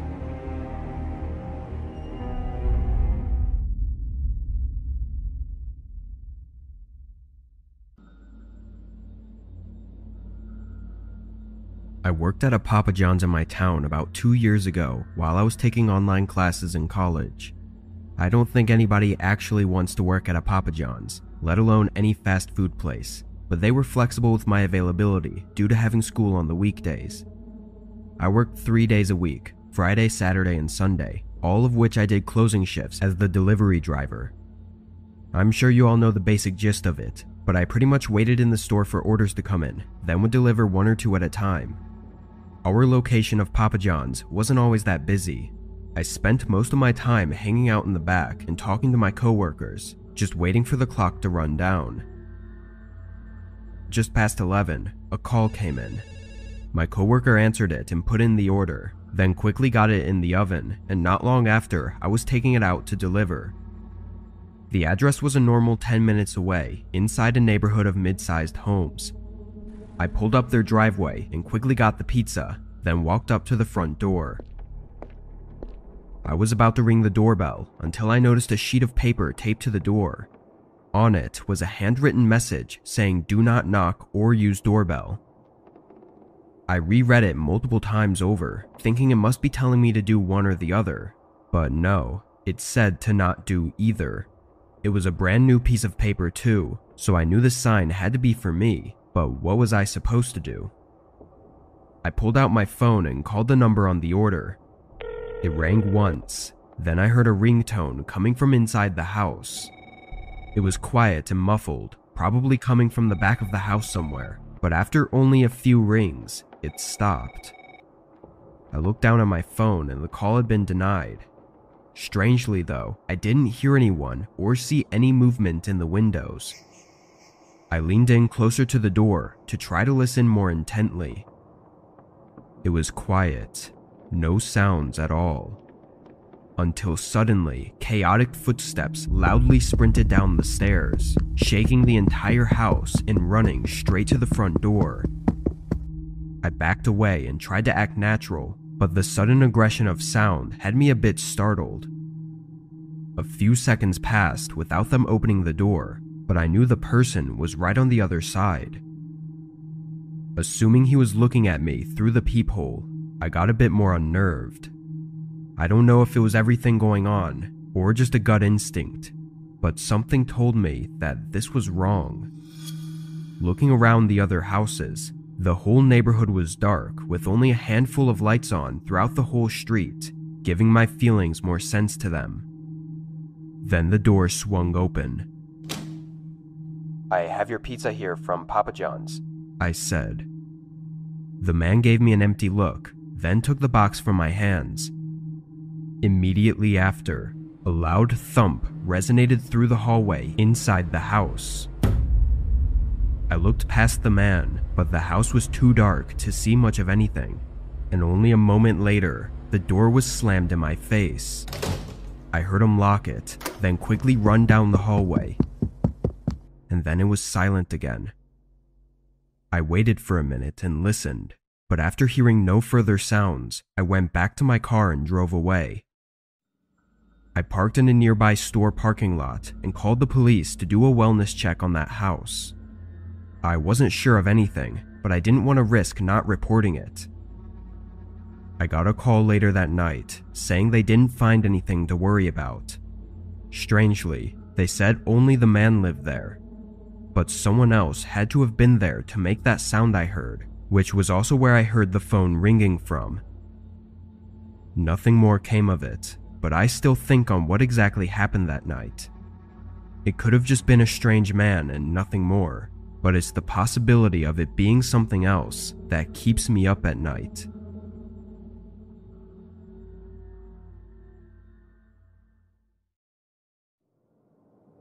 I was driving a long route to deliver the last pizza for the night. It was well into the early morning hours, sometime around 2 a.m. I live in a pretty small town, working for a local pizza shop that was one of the only places offering delivery, given that most of the town is spread far out.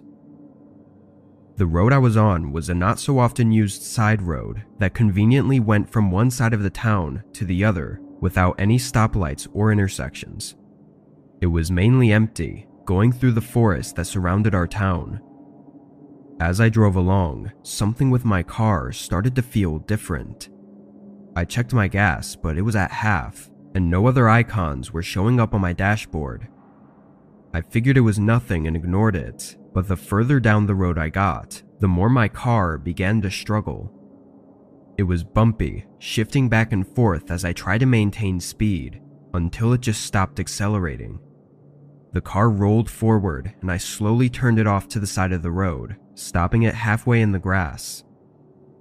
With some annoyance, I looked again at my dashboard as I tried to turn the car back on, but had no luck. I rubbed my eyes with frustration, then calmly got out and looked for any signs of damage on the outside of the car. I didn't see anything, but it was a really old car, and honestly I didn't even know what to look for. As I was out there, I looked down the road, not seeing anything but fog and trees.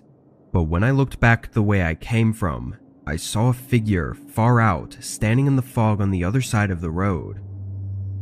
I got back in my car and called up one of my coworkers, who was also a friend of mine, and asked if he could do me a favor and pick me up. He agreed, though it wouldn't be for another 30 minutes. I thanked him, then called the customer to let them know my situation and apologized for the inconvenience. They were nice about it, so all I was left to do was sit back and wait.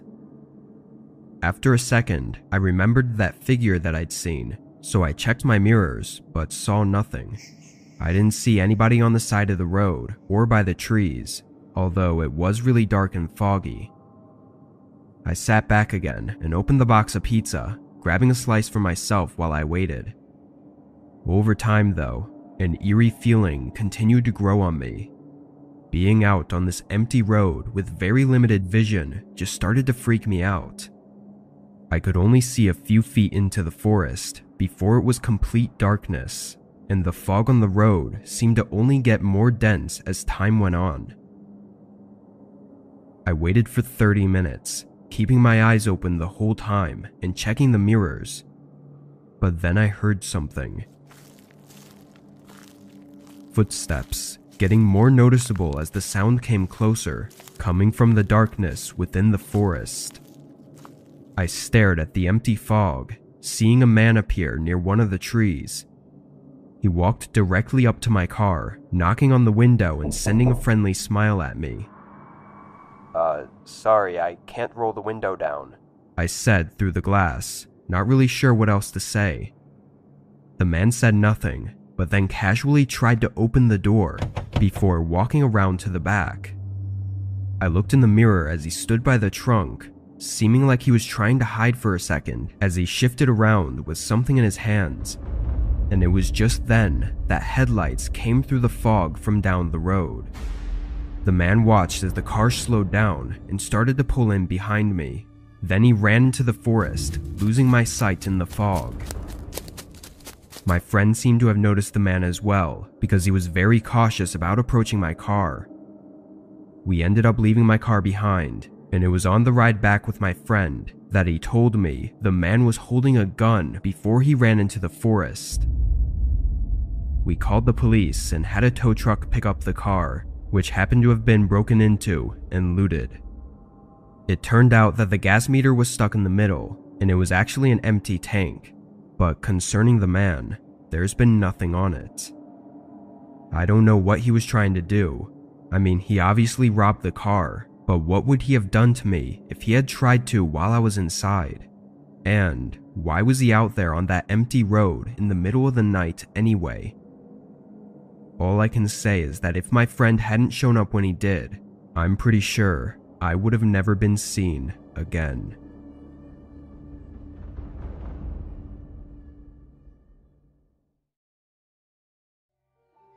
Last year was the first time that I'd ever lived completely alone in a house, as I had just rented a small place in a new neighborhood that was closer to my work. I moved in early October, but it seemed like most of the neighbors kept to themselves, so I did as well. But everything was pretty normal otherwise for the first few weeks. Anyways, it was Halloween now, and I noticed only a couple houses actually had decorations up. They didn't have anything crazy, just a few pumpkins or signs, but it was more than any of the other houses. I decided to put up a small trick-or-treat sign on my door, and I bought a small bag of candies to hand out. Where I used to live, I'd buy 3 or 4 big bags, but I didn't get the feeling that these people really celebrated Halloween here, so I figured 1 bag would be enough. The afternoon came, and I got a few small groups of kids, but that was pretty much it.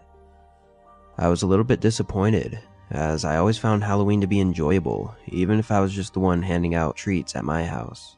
Anyways, it started getting late, around 10 p.m., so I put the bag of candy in my pantry and sat on the couch to watch a scary movie to end the night on. I think I was halfway through the movie before I heard the doorbell ring. A little bit confused and annoyed, I got up and looked out the peephole to see who was there. I saw what looked like a small boy, maybe 10 or 11, standing at the door in a homemade costume. It didn't look like anything specific, just black cloth with red accents and a black mask. I opened the door, and he said trick or treat. By now, it was almost 11, so I was a little worried that he was alone walking door to door. I smiled and told him to wait a minute while I get him some of the candy that I'd put away. I went back to my pantry and grabbed a big handful and then brought them back to the door and dropped them in the boy's pillowcase. Then I looked around behind him to see if his parents were on the sidewalk or maybe a group of friends, but I didn't see anyone. He turned around and started walking away, but I stayed in the doorway for a few seconds just to make sure he was okay. But again, I didn't see anything or anyone, so I closed the door and went back to the couch. A couple more minutes went by before the doorbell rang again. This time, I went to the pantry first and got the bag of candy, and then headed for the door. When I opened it, I was surprised to see the same kid standing there, but without a pillowcase or a bag this time. Concerned, I asked him if he was okay, to which he didn't reply.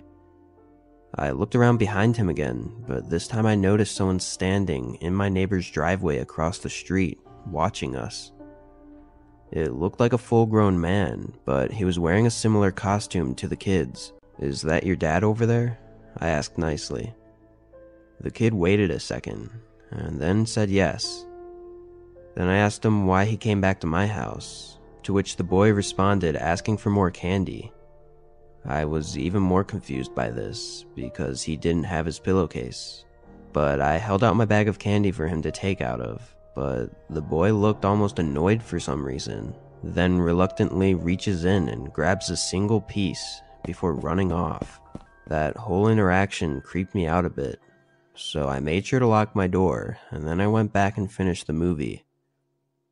It was pretty late at this point, so I decided to get ready for bed. I got up from the couch and began walking over to the stairs, but out of the corner of my eye, I saw a light flash from outside one of my windows. I nervously went over and looked outside, and then realized that it was the motion sensor lights that were by my garage. I stayed in the window, looking around for a few minutes as I was getting pretty creeped out now, but nothing else happened, so I closed the blinds and headed upstairs to my bedroom. I laid in bed for probably 30 minutes, thinking about that boy from earlier and how strange the whole thing was. But as I started to drift into sleep, I heard a soft ruffling noise, followed by loud thumping bangs on my front door. I shot up and jumped out of bed, then quietly made my way downstairs and over to the front door. Just before I looked into the peephole, 3 more loud bangs shook the door and made me jump back a little. I waited there for a few seconds, then looked. It was the man that I'd seen across the street from earlier that the kid had said was his dad. He was standing there, just inches away from the door, still wearing that creepy black and red costume and a mask. I could tell something was in his hand, but he was too close to the door for me to see what it was. There was no way I was opening that door, as I had no idea what this guy could possibly want from me. I knew this was either some sick joke or something much worse. I ran back upstairs and grabbed my phone, then locked myself in the room and called 911. The man continued banging on the door for probably a whole minute before it went silent. I waited in fear, hoping he had left for good. Then I got up and looked out of my bedroom window, which had a small view of the sidewalk that led to the front door. But as I was looking, the sudden sound of glass shattering came from what sounded like the kitchen downstairs.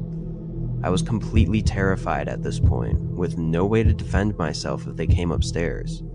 Thankfully, just moments later, I could hear police sirens down the road, followed by footsteps rushing outside from downstairs. I waited for the police to call for me at the front door before I made my way downstairs to let them in. They searched the house to make sure the man was gone, and noticed a broken window in my kitchen where it was obvious the man had entered. I ended up staying at a hotel for the next few days just to be safe, but I guess the guy never came back. I run through the whole night in my head a lot, wondering if he was just using his kid as some weird way to gain entry into my house. I don't really know for sure, but nothing was stolen though, which makes me question what the man was really trying to do breaking in my house.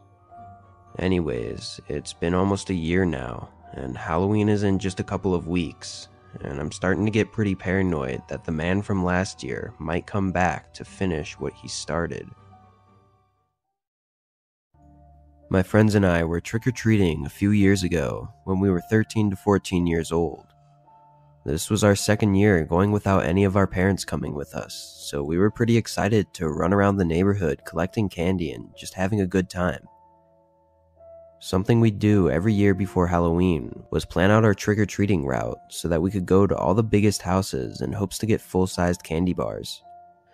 Earlier this year, a whole street of newly built luxury homes were finally finished and people had moved in, so we decided to start there and then make our way around to the other neighborhoods afterwards. This new street of houses wasn't too far from my place, so we all met at my house on Halloween evening. Then we headed out to begin trick-or-treating.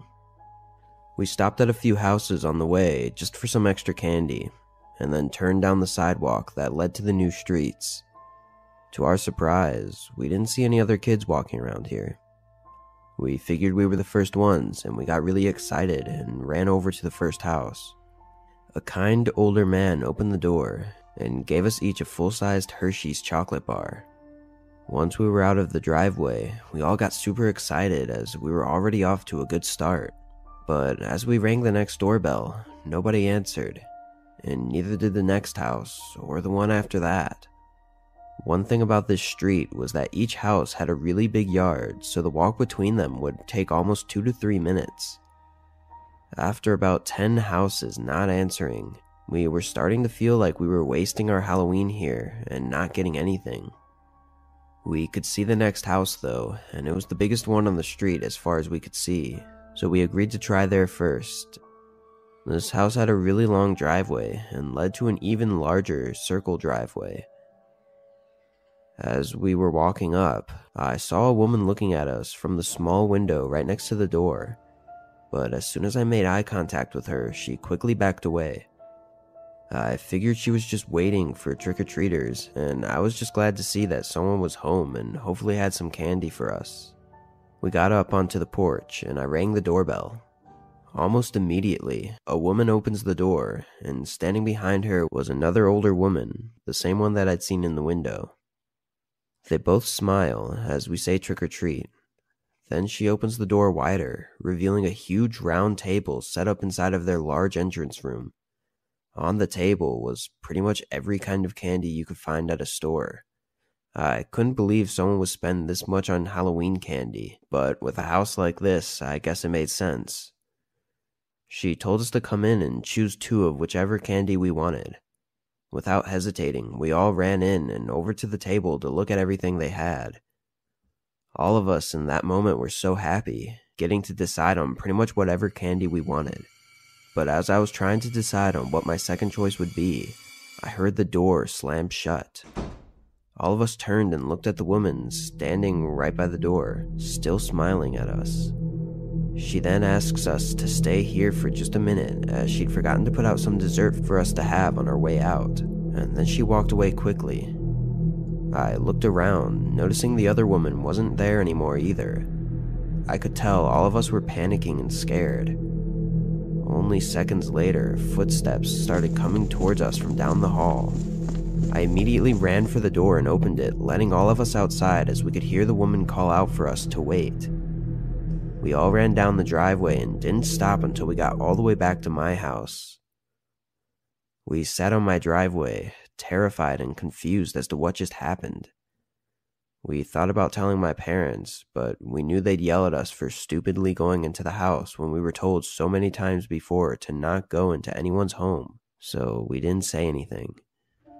After a little bit, we ended up continuing our trick-or-treating in my neighborhood, being a lot more cautious and trying to make sure we weren't the only kids walking around. It was definitely the weirdest thing to happen to me on Halloween, and my friends and I still talk every Halloween about what we think those women were trying to do and what would have happened if we stayed in their house for the dessert. When I was a kid, I lived with my parents in a small neighborhood. Halloween was never really a big thing as far as trick-or-treating and stuff, so we'd always do something else. One thing my dad and I always loved doing on Halloween was exploring creepy or abandoned places together. It's funny, I would never do this kind of thing alone or even with friends, but with him I felt safe and I was never scared of what we might find, at least up until this day. After driving around for a while, we found a worn-down barn. This thing had to be vacant for years. The siding was half gone and the roof was caved in. If it wasn't for the little slivers of paint here and there, you would have never known it was red. We maneuvered around broken glass and slabs of wood, finding left-behind tools and garbage, and then I saw it. A cute little scarecrow perched up on the side of the barn. I pointed to it, and my dad led the way. But the closer we got, the worse it started to smell. "Poor guy," I heard my dad say as I looked down. There was a big wild raccoon laying motionless not too far from the scarecrow's feet. "What do you think killed it?" I asked. He examined it for a bit as I looked back up towards the figure, but then I froze. It was staring right at me.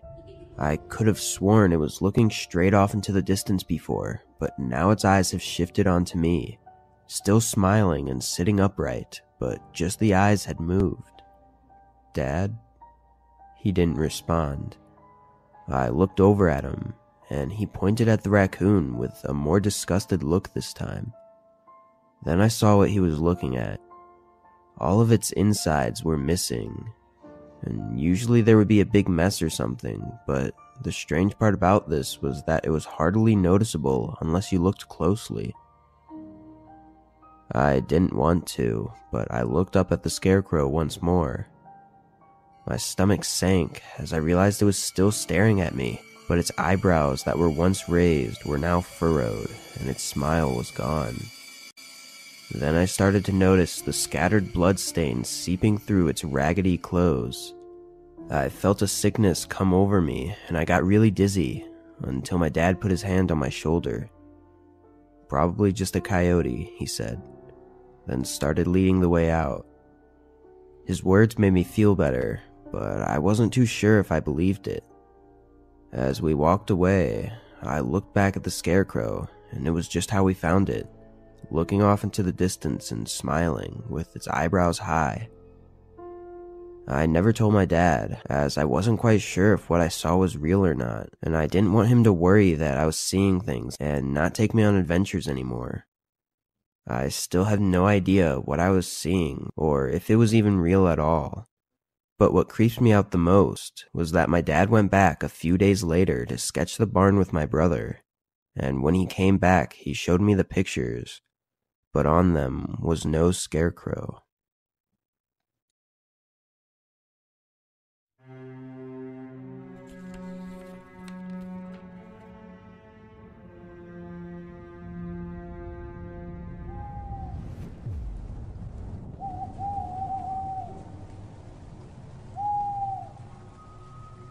This happened back when I was a kid. I think I was 12 years old at the time, and it was about 20 years ago now. Halloween was one of my favorite holidays. I loved getting to hang out with my friends, put on some funny costume, and then go out and get a bunch of candy. This particular year, I remember that my friend Sean was coming over, and he was going trick-or-treating with me. Afterwards, he was going to sleep over at my house. I lived with just my mom and older sister, who was at her best friend's house. Sean and I left to go trick-or-treating at probably 5 p.m. I would describe the neighborhood that I lived in as pretty typical. There were quite a few other houses on my street, and we lived in a large residential area. My street itself was usually pretty quiet though, but we would still get lots of neighborhood kids trick-or-treating. Sean and I first went to all the houses on my street, and then we went to the next street over. We ended up spending hours trick-or-treating until our bags couldn't hold any more candy. I would say it was about 8 o'clock when we decided to head back to my house. During the entire time that we had been trick-or-treating, everything seemed pretty normal.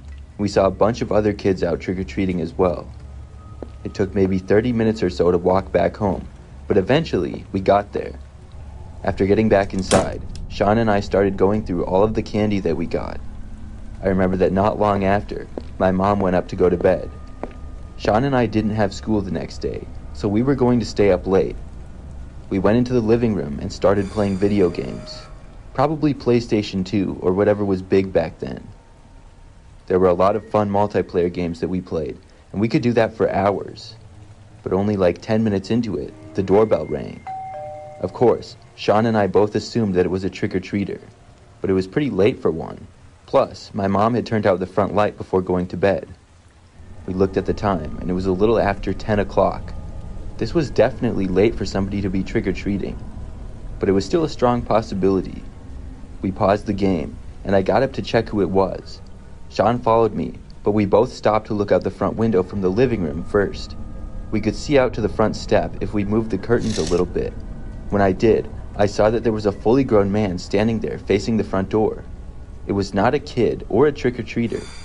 The man had no costume on of any kind, and I didn't recognize him as a neighbor or anybody that I knew either. After seeing him, we quickly closed the curtains to the window, fearing that the man might look over and see us. We weren't really sure what to do, but decided to just ignore this. We didn't know what the man wanted, but it seemed weird for him to be there. Obviously, I wasn't going to answer the door late at night to some weirdo. The guy rang the doorbell one more time. I was kind of hoping that my mom was still awake and would come downstairs, but she didn't. After the doorbell rang for the second time, things were quiet for a while after that. Sean and I assumed that the man must have left. I felt a little bit better, and we were about to go back to playing video games, but Sean had the idea to check out the window to make sure that the guy was now gone. I agreed and walked over to the window. I pulled back the curtain to look out, but when I did, I saw the man was right there on the other side of the window. He looked right at me as I saw him, and I quickly closed the curtains again. Sean and I both sprinted out of the room and upstairs to get away from there. We went into my bedroom and closed the door behind us. I was really scared, but I felt like we would be safe up there. We didn't know what the man was doing in our yard or right next to the window, but I was hoping that he would just go away. Sean and I were talking to each other about what we had just seen, when suddenly, we heard the sound of glass breaking coming from downstairs. When I heard this, I got 100 times more scared than I already was. Sean and I both ran out of my bedroom and down the hall to my mom's bedroom. When we got inside, she woke up and I told her what was going on. There was a phone in her bedroom and she started to call the police. I went over and locked the bedroom door. Then we all went into the closet of the bedroom and got inside of it. We didn't hear any noises, but the guy was downstairs somewhere. It felt like forever as we waited for the police to arrive. I was just hoping that we wouldn't hear the sound of somebody walking down the hallway or the sound of somebody at the door. None of us had any idea who this guy was or why he was here. After waiting for probably 10 or 15 minutes, the police finally got there. They searched the house, but the guy had left. He had broken the front living room window, right by where we had seen him. Several parts of the house downstairs had things messed up, and a couple of items were stolen. We were mostly just happy that the guy was gone, though.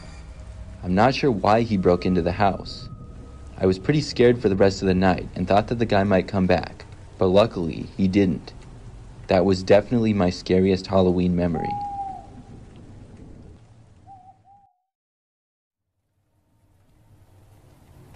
This story takes place years ago when I was a kid. For some context, it was probably about 2003 if I had to guess, and I was about 6 or 7 years old. Even though I was so young, I think I remember this night pretty well. I got really excited for Halloween when I was younger because I loved trick-or-treating and getting lots of candy. The whole day was always a fun time. I remember that year I was going trick-or-treating with my older sister, who was about 10. Our parents trusted us to go trick-or-treating around the neighborhood by ourselves, and they would stay back with my younger brother.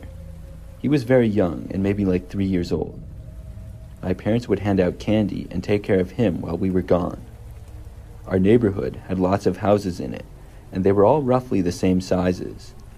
At the end of the street, there was a park, and then more streets of houses past that. We were planning to go down our street, and then maybe 2 or 3 more of the closest other streets. We didn't want to go too far out, and our parents had also told us not to. I'm not sure what time we left to start, but the sun was just beginning to set. I was a race car driver for Halloween, and I don't remember what my sister was, but there were quite a few other kids out, and we saw some walking down the street as we were leaving. One by one, we went to the houses on our street. We knew some of the neighbors around nearby, and they all said hi to us. Soon, though, we got towards the end of the street where we didn't know the people as well. It was around this time when I remembered that a van drove past us. The street was generally pretty quiet, but it wasn't uncommon for cars to drive by. The only reason I remember the van is because it drove past us going the other way just like a minute later. When it drove past us, it was also going extremely slow. Our parents had always told us to be aware of slow-driving cars. It was probably just somebody with kids who were trick-or-treating, though. My sister and I went to the next street over where the van had come from. The street connected at the end, and we started at one side of the street and then went to all of the houses. Then we crossed to the other side, went to all of those houses, and then we wrapped around to the park. When we were almost done with that street, the van drove by us again for a third time. This time, my sister said something. It was still going very slowly, and my sister mentioned something about how we kept seeing this van. It certainly was a little bit strange. I remember that it was a tan conversion van, and I couldn't tell who was driving it or anything. As my sister and I were approaching the park at the end of our street, we saw the van once more. This time, it drove extremely slow and then stopped near us. We both looked at it, and the driver's window rolled down. There was a man driving it who had a grayish beard, glasses, and was wearing a baseball cap. He said hi to us and then held out his window a large bowl of candy. He said something like, "Hey kids, come and get some candy." I remember he had a big smile on his face. Now, my sister and I were always told not to approach strangers, and obviously not to approach strange vehicles either. But being that it was Halloween, and it looked like he was just passing out candy, this seemed different. I mean, you would never knock on all of your neighbors' doors at night, but on Halloween that was okay. We stood there just staring at the guy for a moment, and he told us that it was all right and waved us over. He had been maybe 20 feet away from us, and there were no other kids nearby in the street. My sister started walking towards the guy, so I followed. When we reached his driver's door, he told us to take as much candy as we wanted. There were a bunch of mini fun-sized candy bars in the bowl, and we each took like 2. I remember him telling us to take more, and he seemed super friendly. We each took some more, and then the guy told us that he actually had a lot more candy to give out. He said there was a bunch in the back of his van, and we were welcome to help ourselves. Then he pointed to the side door of the van. My sister and I both knew better. This was really weird, and although maybe he did have a bunch of candy back there, we didn't want to find out. I just shook my head, and my sister told the guy no thanks. He was pretty friendly still, and said that it was all right. My sister and I then turned and started walking through the park on the path that it had. The guy remained in his truck and did not immediately drive away. It looked like he was just watching us as we walked farther and farther away from him. I know that I felt a little bit creeped out by this. We walked through the park and eventually reached the next street over. Then we started going to the houses on that street, one at a time. My sister and I got lots of candy on that street, and our bags soon became full. We decided to head home, and that's when we saw the van once more. We saw it enter the street from the other end. My sister pointed it out, and we were pretty close to the park. As it approached, we actually started running to the park to get away from the van before the guy would see us. When we were able to get back on the path that led back to our street, we watched as the van drove by. It was still going extremely slow. My sister and I talked about it a little and how weird it seemed. I was really young, but I knew something was off, and my sister, I'm sure, knew more than I did. We walked pretty quickly back to our street, and then we just had to walk down it until we got to our house. In the time that we were walking down our street, we did not see the van at all. Finally, we made it home, and we got inside of our house. It was probably like 9 p.m. or so by then. When we got inside, we would start eating candy and watching TV or movies. Shortly after arriving home, though, I was in the living room and noticed something out the front window. The van was driving by again. I called for my sister, but she was in the kitchen with my parents. Then, the van actually stopped on the side of the road, right in front of our house. My heart started racing, and I yelled for my sister and my parents. A few seconds later, they came into the room and I showed them the van. My dad pulled back the blinds to look out the window, and when he did, the van began driving away. We told our parents how we kept seeing the van, and the guy gave us some candy. I remember our parents talking to us about strangers and stuff, but it seemed as though the guy was finally gone for good now. It must have been a weekend or something, because I know that we were staying up late that night. For the next couple of hours, I was eating candy and hanging out. I was in the living room, and my parents, I think, were in the kitchen. I was watching TV when I heard the sound of a car driving down the street outside. I raised the blinds a little and looked outside to the street. The van was back. I watched it to see if it would drive past again. It was moving very slowly, like always.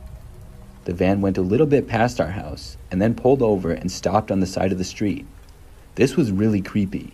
Then, the driver's door of the van opened and the man actually got out.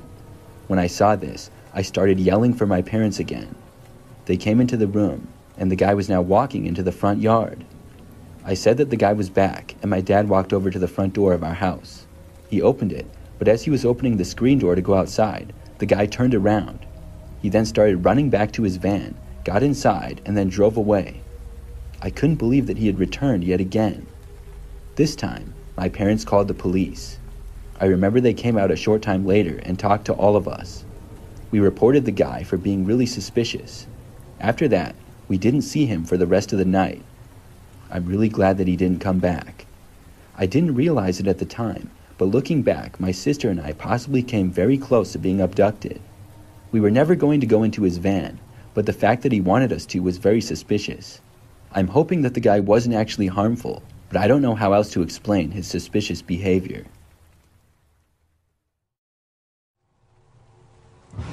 I'm a female, and this is something that happened several years ago when I was in college. It takes place on Halloween night, and I was at a new university. I was a junior, but had recently transferred from a different college, and this was my first year there. Because of this, I lived in the dorms. I was able to make some friends at college pretty quickly at my new school, and by Halloween, we had plans to hang out. There was a few Halloween parties going on at some friends' houses and things like that. I dressed up as a cowgirl and walked with my friend to another friend's house. They were having a costume party. This lasted until maybe 10 or 11 at night, and then the people left to go to some bars nearby. I went with some of my friends, but the story really starts when I left the bar. Obviously, with it being Halloween, just about everybody had a costume on of some sort. It was sometimes hard to tell who everybody was. Eventually, though, at one of the bars we were at, I got tired and wasn't feeling it anymore. I decided to go back and go to bed. But none of my friends wanted to leave yet. It was maybe a little past 1 o'clock in the morning. I didn't think it was a big deal that they didn't want to go, and I would go back by myself. The walk back to my dorm would only take like 10 minutes, and it wasn't that cold out or anything. I left the bar and started heading back. There were a few people out on the sidewalk at first, but it got much quieter. I headed down one of the sidewalks back towards campus. That was only a couple of blocks. When I was almost at campus is when I saw the guy walking a ways back on the sidewalk behind me. He was dressed up as the Joker from Batman, but he was wearing a rubber mask instead of painting his face. I had remembered seeing him at one point in the bars. I didn't know who he was, but I figured that it was maybe another student. The guy was maybe 100 feet behind me. As I walked home, he did the same route as me and remained behind me. I stopped paying attention to him though, but when I was back at campus and approaching my dorm, I noticed him again. This was a little bit odd, but he possibly lived in my dorm building. I remember I kept seeing him a ways back, just walking closer to me. He also appeared to be looking at me the entire time, but through the mask, I couldn't really tell. Eventually, I made it to my building and got inside. When I was in, I went to the elevator and up to my floor, which was the 3rd floor. Then I walked to my room and got inside. I changed and then was about to go to the bathrooms down the hallway. When I did, I heard somebody was going to walk past my room from outside. Instead of just walking out of my room, I looked through my peephole to see who was there. I saw the guy dressed up as the Joker walking by. I thought this was kind of strange. He then stopped at my door, which was really weird. That's when I wondered to myself if he had followed me back. Still, maybe he just lived there. My floor was all female, so I knew he didn't live on this floor. He was standing around for a few seconds, and then he kind of started pacing a little bit. He didn't really go out of my view though. Then, at one point, he removed his Joker mask. This revealed that he was probably not a college student. The guy looked to be in his 40s, or maybe even 50s. He was short and heavy-set. I had no clue what he was doing here. Then he put his mask back on and went up to my door and tried opening it. Luckily, the door was locked. He stood there, right on the other side of the door from me. It was terrifying. Then, I heard somebody's door opening from down the hallway. The guy then turned and walked away to the left. When he was out of my sight for a while, I opened up my door and looked out into the hallway. I couldn't see him, and he must have left the floor. I went to bed a short time after that, and I don't believe the man ever returned, but it was really creepy to know that he likely followed me all the way from a bar into my dorm building.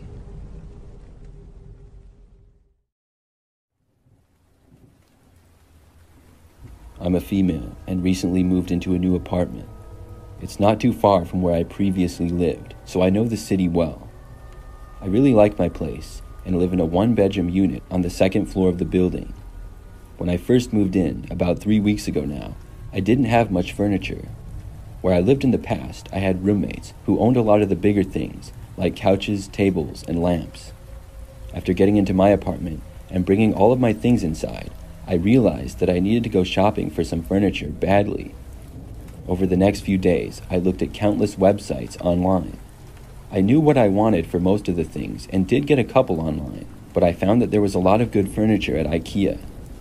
The IKEA store was a little bit outside of the city and about 15 minutes from my apartment. So on Saturday morning, I got in my car and headed to IKEA for some basic furniture and decorations. I had been there a couple of times before and knew what to expect. The place is massive and you could easily spend hours in there. I probably got there at like 10 a.m. and sure enough was there for about 2 hours. I looked at so many different things and ended up getting a decent amount of furniture and objects. The time that I was there, the store started out relatively quiet but picked up as the day went on. When I was just about done, things were pretty busy.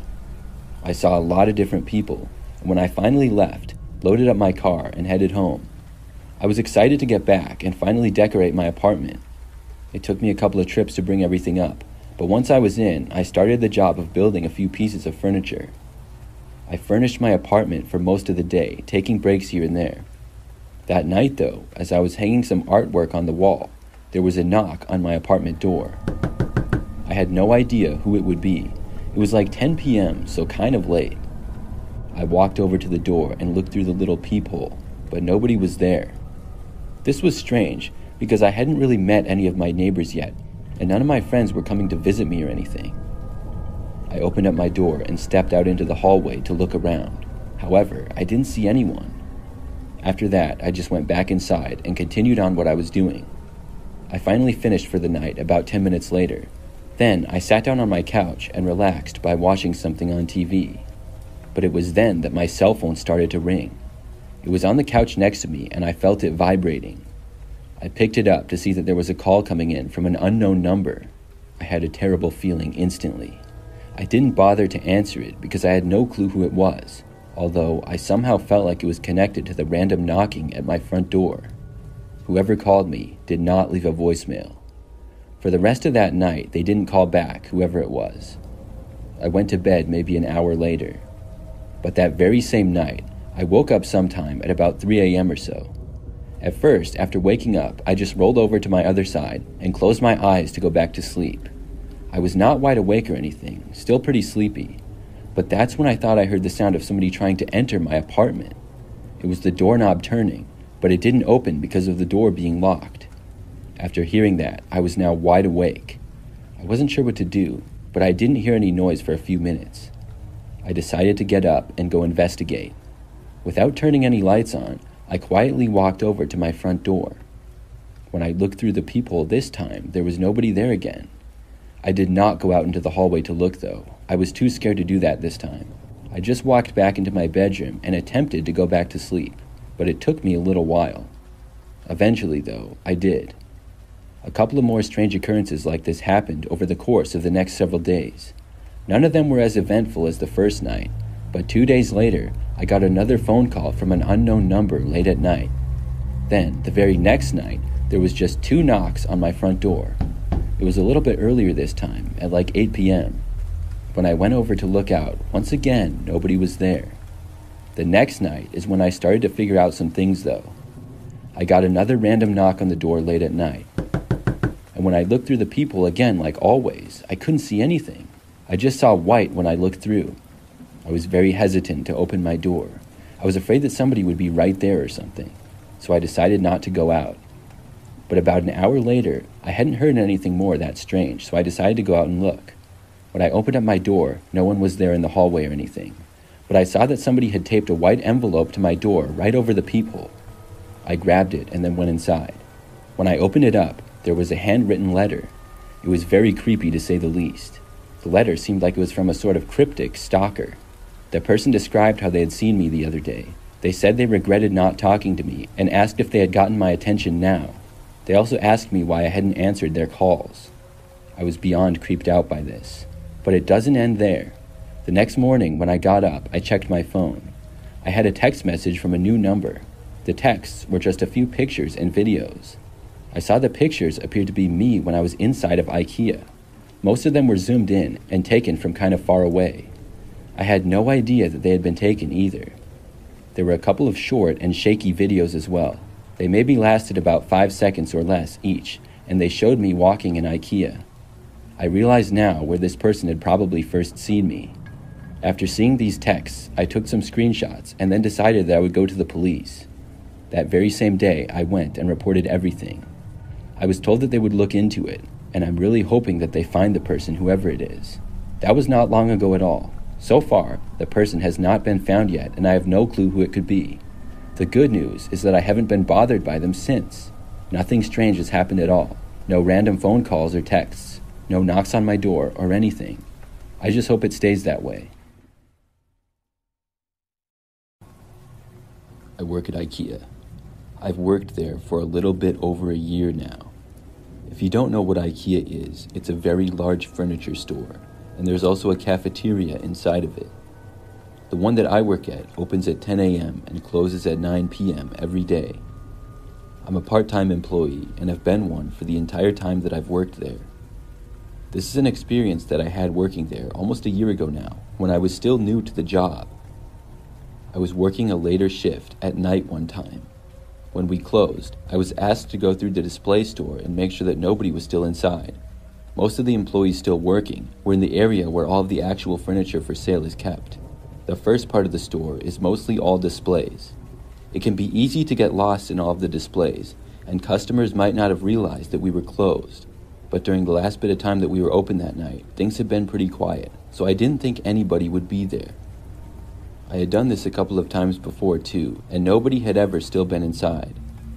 I went through the first couple of areas and no one was there. Then I got to a bedroom display. For some reason, I decided to check under the bed. When I did, I was surprised to see a man hiding underneath it. His back was facing me, so I couldn't really tell what he looked like. I couldn't believe there was someone hiding there. I'm not sure at all how I even knew to look. I announced to him that we were closed and that he would have to leave. He didn't seem to move though. I didn't know the reason why he was hiding there. Possibly there was an explanation. Maybe he was playing hide and seek with his friends or something. I looked down at him again, but he seemed to now move farther underneath the bed, like he was trying to hide from me still.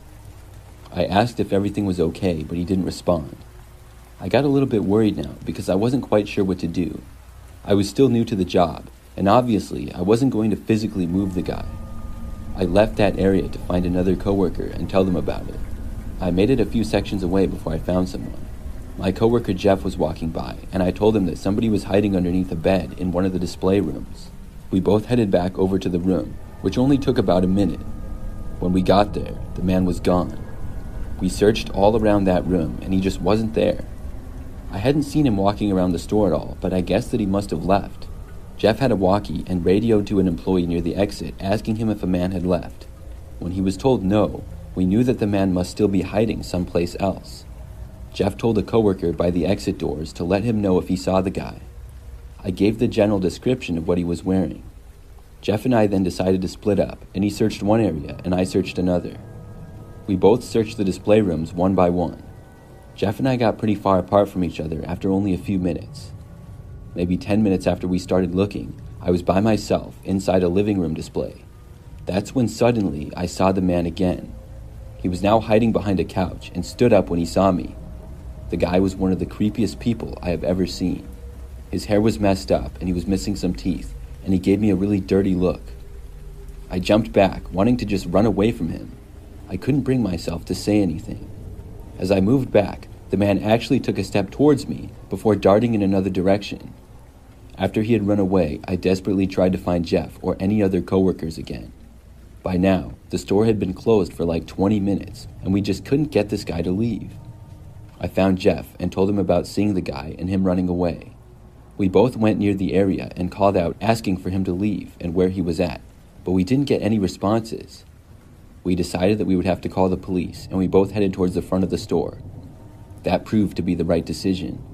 The police got there a short time later and entered the store searching for the guy. It took them about 10 minutes, but he was eventually located. We saw them leave the store with the man and heard that when they found him, he had broken a lamp and was threatening to use it as a weapon against the officers. I'm really glad that he didn't try to harm me or Jeff when we were searching for him, but I really feel like he would have had we kept looking. I still work at the IKEA, and there have been a few interesting things to happen, but none come close to that crazy experience.